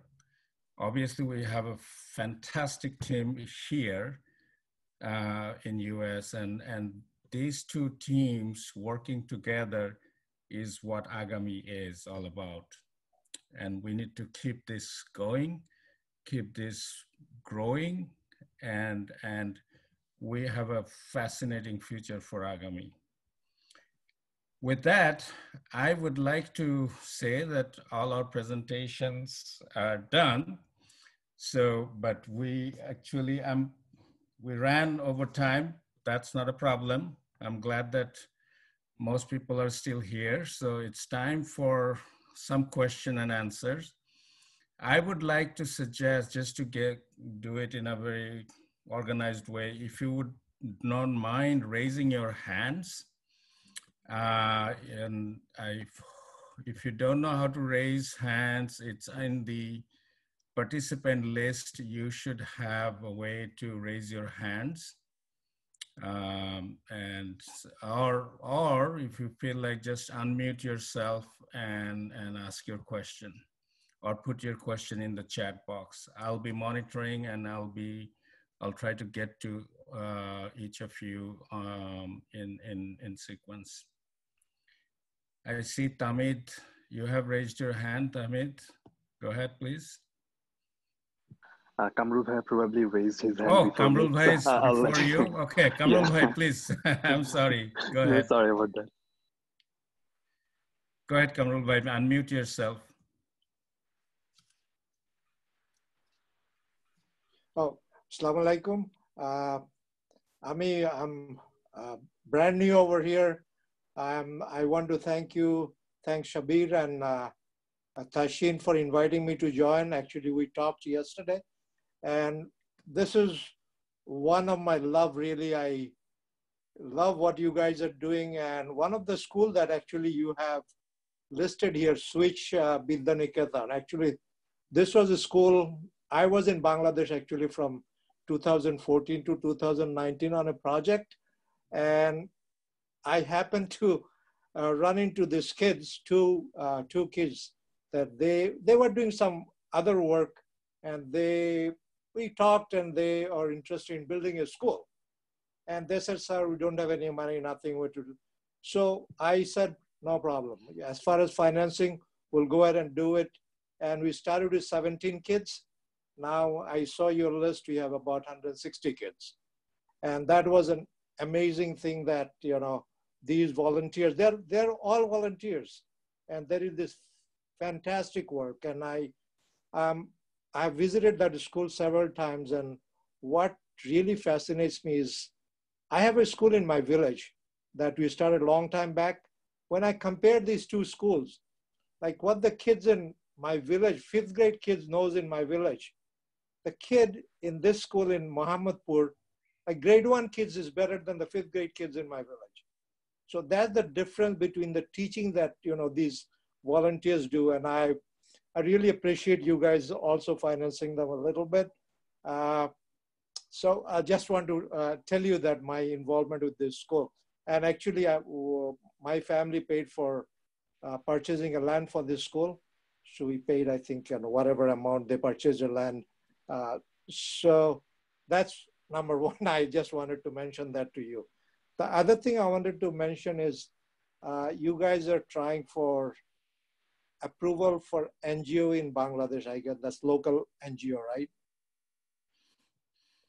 So it's basically two NGO application, local NGO for AAF, which is the sister organization in Dhaka, and then we'll be applying for foreign NGO directly for Agami. Okay. As far as local NGO, I don't know at what, where are you in this application process, but I have friends, people that I know that could probably, you know, expedite these things. So if somebody could give me some information where, who, what department or what ministry this has to go to, I might be able to just, you know, try and expedite or help you guys with this process.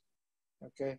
And I really loved whatever you guys did presentation. That's tremendous work. It's just unbelievable work that we can do for our kids in Bangladesh. These are poor kids, and that's really great work. Okay, thank you. Thank you, Kamrul Bhai. I think Tasin, if I understand that you are in touch with Tasin, and Tasin is basically helping the domestic NGO or coordinating the efforts from here on our side, so he can give you more detail on that. Okay, great. I'll send you all the details, Kamrul Bhai. Next, I guess, Tamid. Yes, sir. Thank you so much. So I would like to ask a question. Before I ask the question, I'll probably provide the context of the question. So first of all, like, I'm really excited today to see all the people here and to see such a strong team where everyone is really eager to help each other out, and they are so much excited to appreciate each other. This is the best part about the meeting today that I loved. Everyone is appreciating other for all the good work that everyone has been done. This is tremendous. Thank you so much for like being so good. I highly appreciate it. So the first thing is like I started working for the centralized Agami projects recently. It has not been so long, And truly speaking, this is the first AGM that I'm attending. So after I started working in the centralized projects, I kind of felt something like from my personal experience. So to me, I kind of feel like engagement is the key factor for development and for success.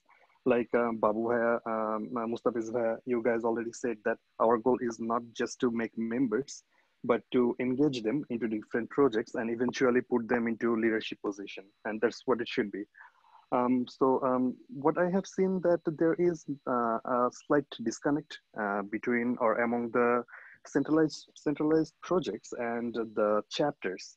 So when I was in chapter, I was missing out the broader picture, the bigger picture of what's happening, what Agami is doing, what are the capabilities within the Agami. But once I joined, started working into the centralized projects, then I have seen a lot. Like there are like so many good works. There are like so many good stuffs happening around. But I was missing them out when I was in the chapter because we mostly concentrate on chapter dependent or chapter related work. So is there any plan to engage the chapters more into centralized projects so they get to know more and they feel more excited and probably contribute more? Babu, do you want to tackle that question? Sure, I can. Give me a second. I can definitely talk a little bit about that. So, Tommy, good question. It dovetails a little bit with what I was saying towards the end of my discussion, where I've been trying to create this mesh network where resources are pulled upon from all parts of Agami, not just US, Canada, but across the world, literally. Like on the last fundraiser, AEF was a huge part of the collateral, like, extremely valuable. The point is that what I'm trying to do is pull in resources from every chapter, every corner, so that those people become the windows to what Agami is doing to the chapter. That's one. But I would argue that it's also incumbent upon the chapter president to sync up and get that and have it convey that vision to the team. So it maybe speaks to what I was saying, more communication, maybe more communication has to come from the president, all the presidents. So basically, maybe what we're getting to is there needs to be a president's meeting where we have clear communication of what's going on. That vision gets pushed down more frequently. All right, thank you so much. It actually makes sense. So let's say like I was involved and I would like to provide like all the success to Moapu. She actually got me involved and like I really appreciate her like involving me. That's how actually I got to know. So now we need like more leaders like Moapu who can like involve more people and engage them into different projects which can lead us to success. Yeah, thank you. Yeah, I think that's a great point, and I think we are all here listening to that, and we'll definitely keep on working on that front. The next question, I believe, Babu, your hand is raised. Yeah, thanks, Nisar. So Nisar, I was wondering if maybe the new board could speak a little bit to everyone in the AGM about the timing sequence around selection of the next EC, president, EC building, and so on. Good question. Mustafiz Bhai, if you are there, I would like to direct this question to you. If you can unmute and answer this question. Yes, Nisar, can you, sorry, can you repeat the question, please? Yeah, sure. The question from Babu was that what happens next in the process now that we have the new board? Basically, when and how the next EC gets formed, because that's, I believe, that is the next responsibility or the most immediate responsibility for the new board.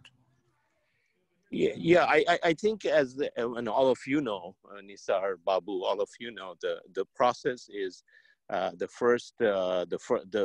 responsibility of the board is to nominate and appoint the president, right? And then as the president then goes off and will present an executive committee, EC, particularly the leaders of the EC. It doesn't have to be fully formed, but whatever is available. A lot of them probably usually has been historically continuing members, people unless they have constraints, because there's so much energy right now going on.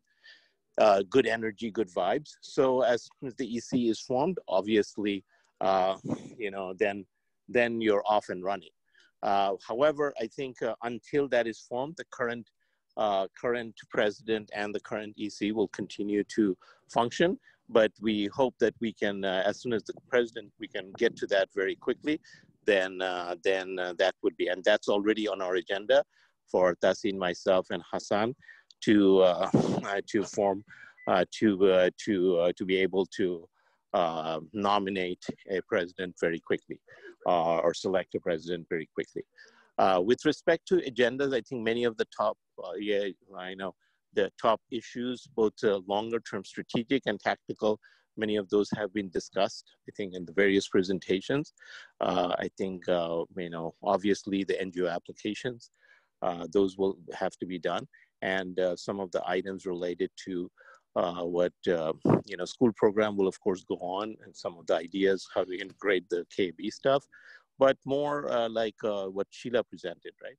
We need to determine, okay, what are we willing to chew? How much do we plan to invest? And what is the timeline, and how does it help the overall goal? Remember, overall goal of providing quality education or access to quality education for the truly underprivileged children of Bangladesh, and in a holistic manner. So I think that's our goal. So I don't know if I've gone too long, but and I hope I answered, or I attempted to answer the question that was asked, but if not, I'm happy to clarify. Babu, are you good with the answer, or do you have any follow-up? No, that's good. Essentially, the point that, again, not so much for me, but for the wider audience, that the process is that probably, as most of you indicated, P1 is identify new president, already on the agenda, and then things keep moving. Yeah, so from my experience on the board, I know that the board, the new board will be working away probably very, very quickly to find the new president. And when that happens, when they find somebody to take on the president's role, they will inform the general membership that this is our new president, and new president is then going to go off and form the new AC. I want to go. All right. Yeah, go ahead. I said I want to go to Hawaii, so I'm. No, you're not going anywhere.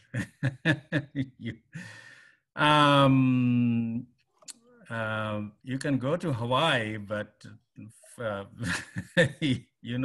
Agami is here, so you can't go off to Hawaii and go there, stay there, right? You have to come back. I see another hand raised, which is, I think, from Parvez. Go ahead, Parvez. Yeah, my question is, in most of the marketing or whenever we are giving any presentation, I have seen so many data we are showing for Khan Academy and like COVID also. This data I have seen, and in COVID I have seen Tahsin Bhai was leading so nicely. He is communicating. There is so much activities I have seen from the AEF. But school program, there is less number of activities in our marketing we are showing to our audience. Basically, in our last fundraising event, I have seen Sarah was referencing only one girl, like Mahzabin or something, this girl's name. That kind of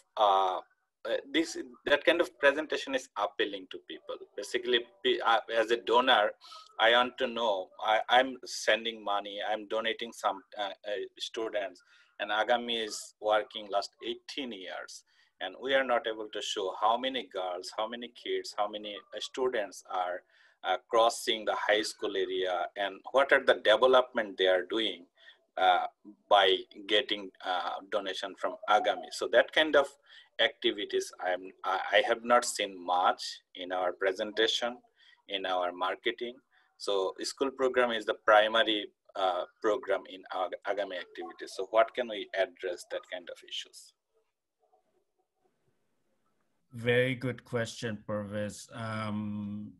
Sarah or Tanzim, do you want to respond to that? I can add later on after your response if there is anything I can add to it.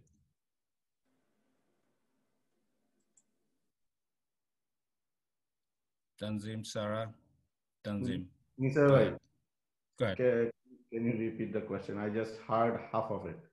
So the question is that from a marketing perspective, I think Parvez was hoping that there would be more information about the school program in the marketing packages, because that is our bread and butter program, and people donate for those kids who are directly benefiting. So how can we show more a result from the school program for marketing purposes? Yeah, so that part. So essentially, see, we have a lot of data. I mean, obviously, we can have a lot more data and a lot more. I would say we have enough data from the last 2-3 years for us to have a good start with it. As I said, we have results showing JSC, PSC exams over the last 3 to 5 years. We have pretty much results for every student in their year-end exams. We have pictures, videos of all the school visits. We have good summary and strength and weakness for each of the school. We created a PowerPoint presentation beginning or end of last year, which actually we presented to the team, which we again can share, which has pretty much in-depth information about every school. What do they do? What do they do good with? So we can share those information with maybe starting with the marketing team and then extending it to the Facebook or the website team, whoever is in charge of that. We have all of the data again in Google Drive itself. So Tanjim bhai, I want to add little more specification in here. Like school-wise showing data is not basically as a donor what I want to see. We are supporting 3,000 kids every year. Out of 3,000 kids, how many kids has completed their 5th grade and how many kids is completed 10th grade by getting support? We are not only supporting by money, we are motivating them to continue their education. So are we tracking that kind of record? Like one example is Sarah was giving example, one girl, she studied at Agami school program and now she is doing much good. So basically we want to know, not only seeing one girl, 18 years record we have, at least we need 10, 15 students who Agami has changed their lives. So that kind of materials we need. So Parvez Bhai, I think you're talking more about anecdotal evidence, right? Yes. So I think we can give you a lot of anecdotal evidence besides the PSC results, of course we have the information on how many 5th grade or how many 1st through 5th graders we started out with, how many ended up finishing the 10th grade. We have all those numbers, the quantifiable evidence, but we also have a lot of anecdotal. That's, I think, what Tanjim was talking about. Like, we have a lot of stories. We've been following some of these kids throughout their whole education career, right? So for marketing purposes, probably anecdotal evidence is much better in terms of, getting to the emotion of it all. So definitely we have that information as well. Okay, sure. So I think Mo also hearing that. So I think she will use your data. Well, we have 10, 20 plus such stories, and we basically Sarah just picked two that was the most appealing to us. But yeah, we can share a lot more videos, pictures, stories, presentations for many different schools, from many different schools.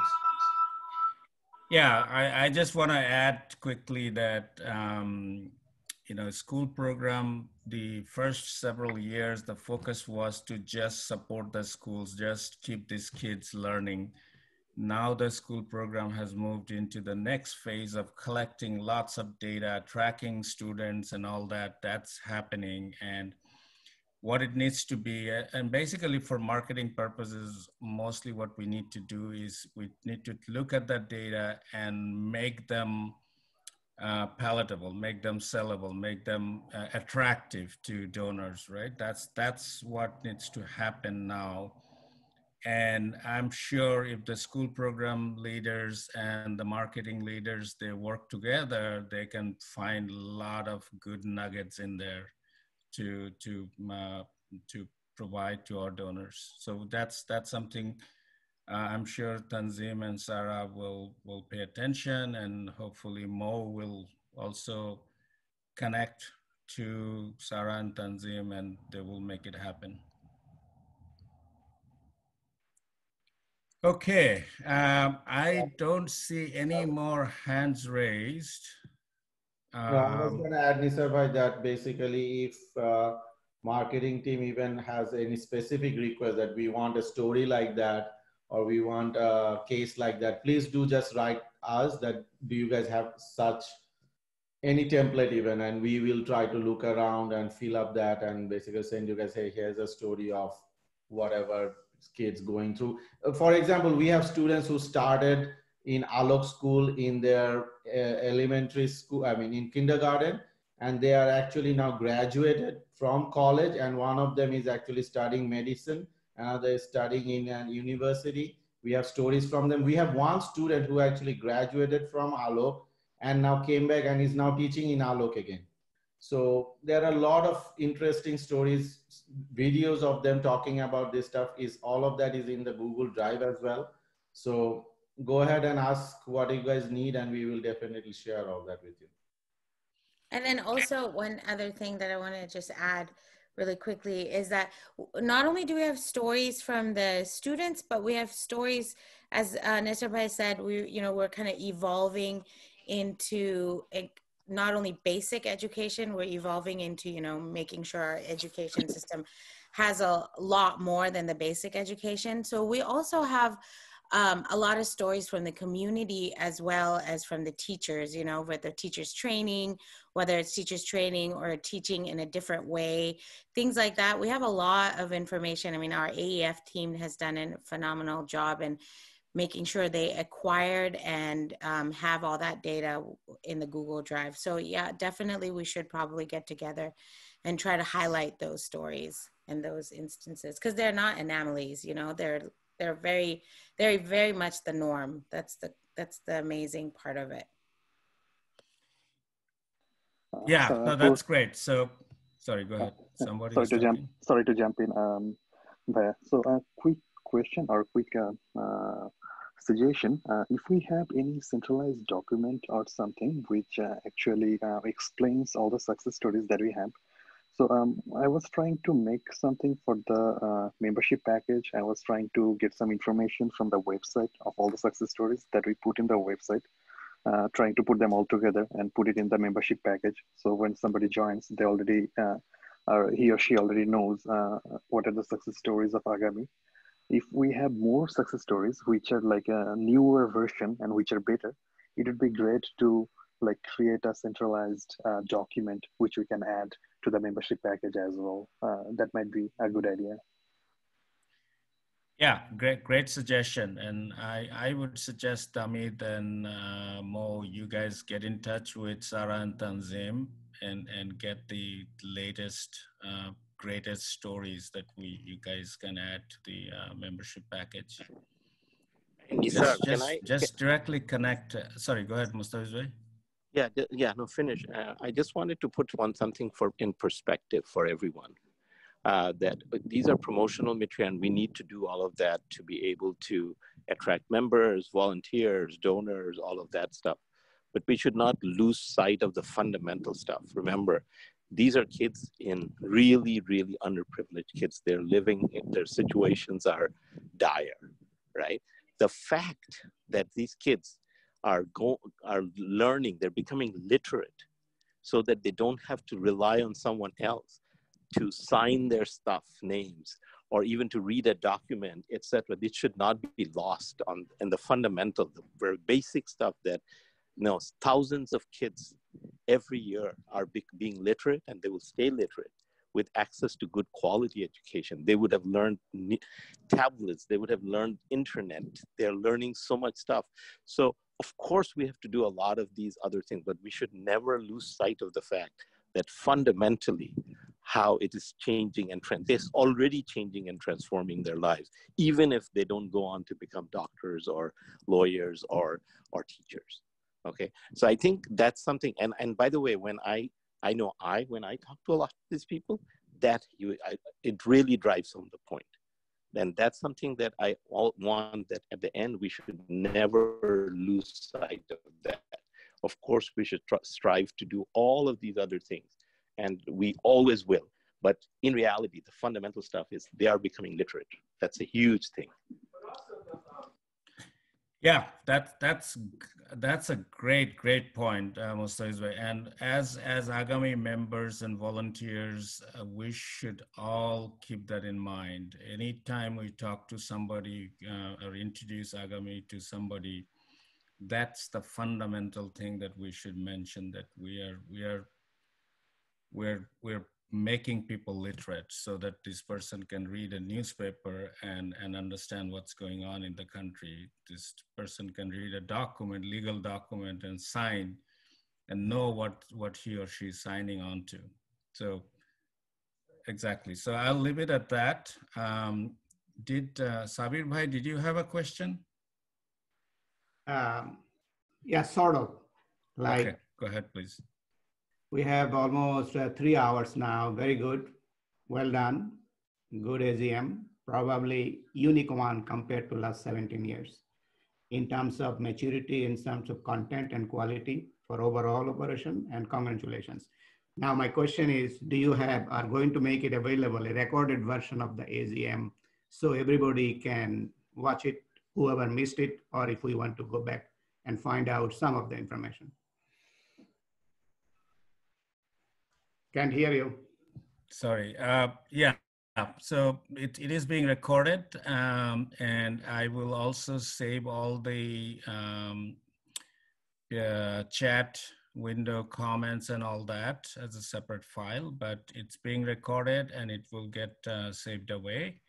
And we will let people know where they can access this recorded file. Right, thank you. And follow-up comments, not a question, is for all those activities, profiles, success stories, marketing materials, we have kind of developed Agami newsletter. We call it Agami News now, published quarterly. And all of you are welcome to write, express, and promote anything you do through Agami News quarterly. It's more dynamic than anything else in terms of marketing in our space in the world. So take advantage of it. That would be my request to everybody globally.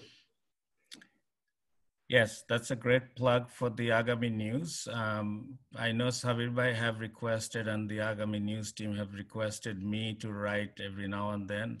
Sometimes I was able to provide it. Sometimes I was lazy. I didn't do my job.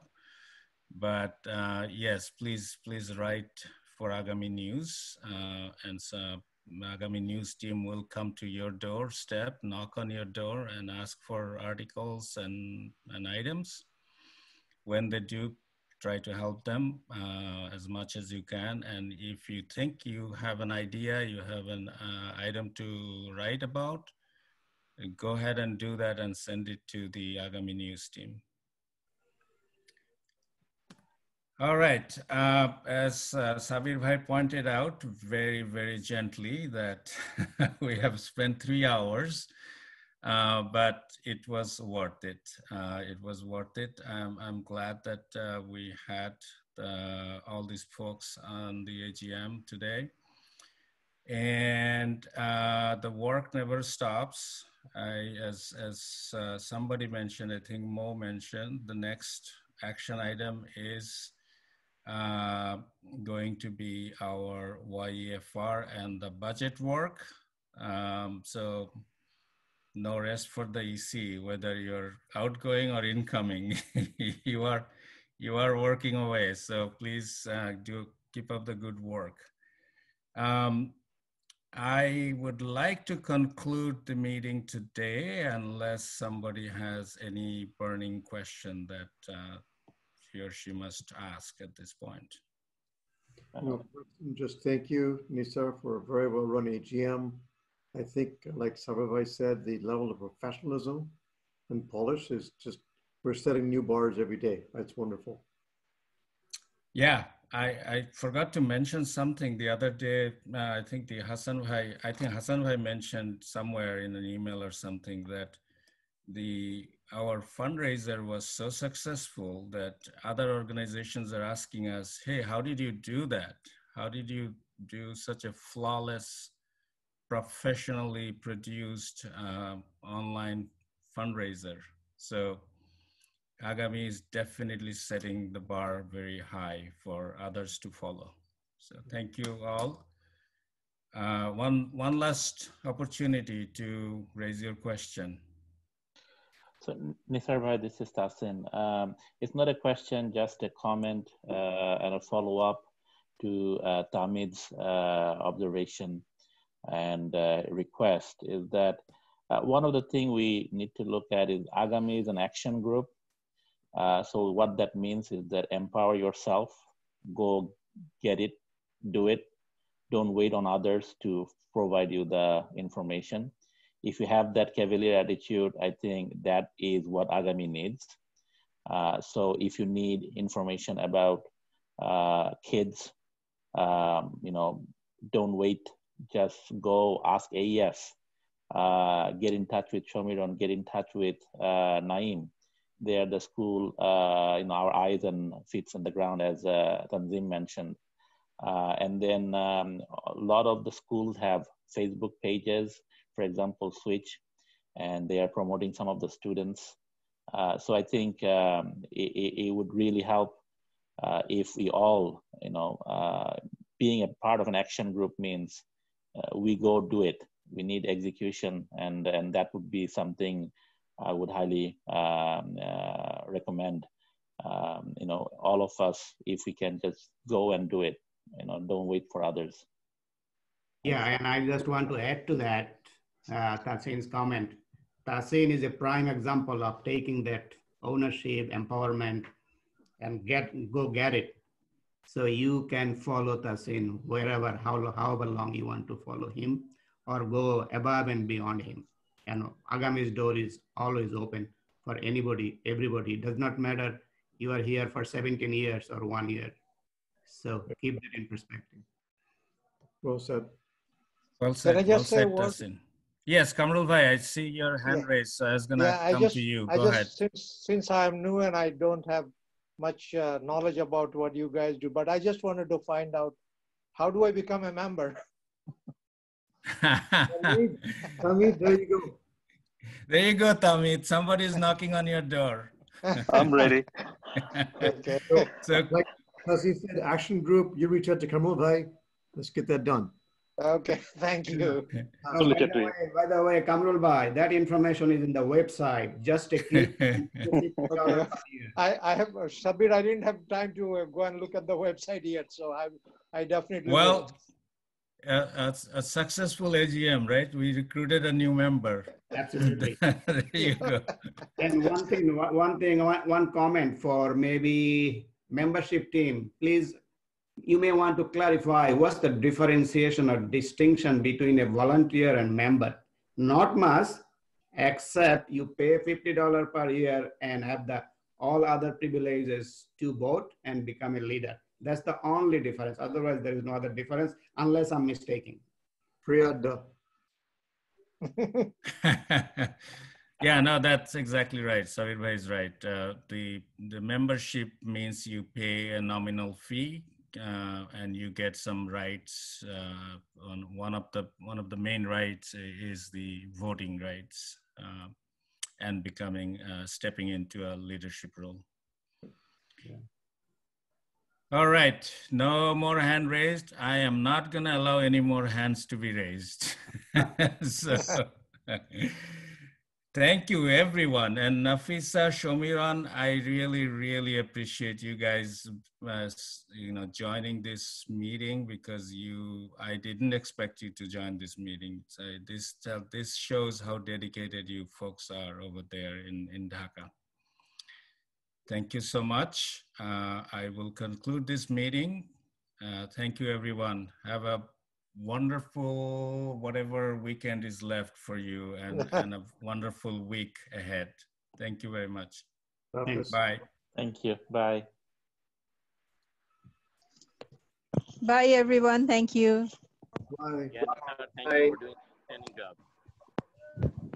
Excellent job. Bye.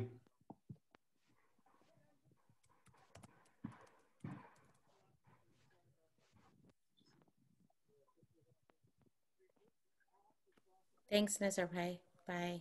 Hey, thanks. Thank you, Mr. Bhai. Thank you, Nafisa.